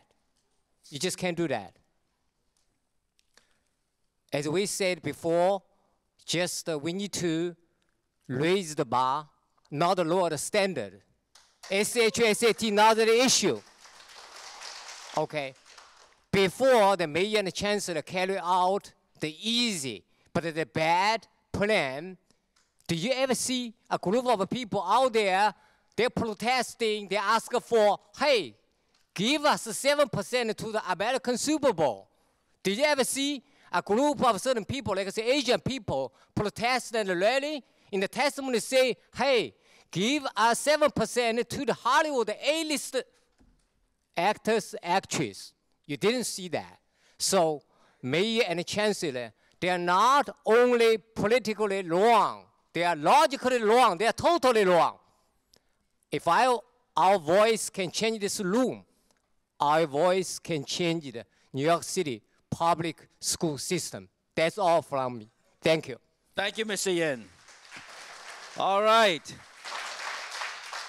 Kamala Carmen to be closed out by Brandon Ho. All right. Get your stuff ready, please. Hi, my name's Kamala Carmen. I'm the parent of 2 children in New York City public school, high school. They identify as Asian, by the way. Asian people are not a monolith. First, I want to say that I take it as a given that we must do more to integrate our schools. The schools in New York City are more segregated than the ones I attended in the 1970s in Louisiana. My mother, when she immigrated to this country, could not eat at a whites-only lunch counter, but 10 years later, her daughter, could go to school where there were black and white children. And New York City's schools are actually less integrated than that. But merely integrating schools is not enough. The way we get to integration and how and what we teach our children when they are in school are crucial pieces of the puzzle. I'm a co-founder of NYC Opt-Out. which protests against high-stakes testing. Currently, scores from state tests, and by the way, these tests, somebody else used the metaphor of a thermometer. The thermometer is already broken. The state tests are broken, so you can't really use them as a reliable metric to measure proficiency. They are used to justify closing schools, privatizing them, and yes, segregating them when people say things like, we can't send our kid there, look at the test scores. What's more, pressure to do well on the narrow parameters of the state tests has narrowed instruction, and rote test prep has destroyed the love of learning. I would argue that and not cutting G&T programs has tipped the makeup of schools like Brooklyn Tech. Our policymakers are focused on an achievement gap when what we have is an opportunity or access gap. Students are not similarly equipped, and yet we judge them and their schools and their teachers as if they were. So my first ask is that we do not use state test scores to rank schools or to determine who goes to what high school. My second ask is that when kids get to high school, that we do not subject them to test-based curriculum. Increasingly, elite private schools are eliminating AP because the courses tend to be broad but shallow, with the ultimate goal being coverage to ensure passing the AP exam. In an era when more and more colleges are test optional for admissions and many no longer grant college credit for AP courses, we should question this definition of advanced coursework. My children are lucky enough to attend a consortium school. The consortium schools eschew a test-based curriculum for one that meets children where they are and then goes deep, encouraging research, investigation, written reporting out, and oral defense. Instead of asking for more AP or more gifted and talented programs or more specialized high schools, we should be emulating the consortium model. Even controlling for race and class, students attending consortium schools graduate at higher rates than their other public school peers, are less likely to be suspended, and enter and persist in college at higher rates. For all the kids who spoke tonight who are worried that if they don't get to a special high school, they are somehow doomed to a bad high school or a bad job, listen to this. At this year's prestigious New York City Science and Engineering Fair, my children's school, where students take only one region exam and no AP courses, had more students per capita make it to the finals round than Bronx Science, Brooklyn Tech, or STI. Thank you, Ms. Carmen. The band just won a major award. Much. So we can have schools that are integrated, but it's not a zero-sum game. Thank you very much, Ms. Carmen. Brandon Ho. All right, you are it. Close it out. Everybody get your stuff ready, please. We got to leave right away. Okay. But Brandon, you get your full 3 minutes if you want it. All right. Hello, my name is Brandon. We have to keep the SAT. It will determine the best from the rest. Each New York City middle school is different in terms of quality of education. The SAT is fair and not biased to anyone particular. Our educational system is based on meritocracy. If we get rid of the SAT and pick the top percent for each school, then that is not meritocracy. In addition, students will be stressing about 1 point of their grade in middle school to get into a specialized high school. I was not the top percent for my middle school. However, I studied hard and earned my spot in the specialized high school, Brooklyn Tech. And people who graduate from Brooklyn Tech also done great things. For example, Zellnor, Reggio, the founder of Barnes & Noble, graduated from Brooklyn Tech. I once again say that the SAT is fair and not biased to anyone particular. My recommendation is to increase the funding on the quality of education from K to 8.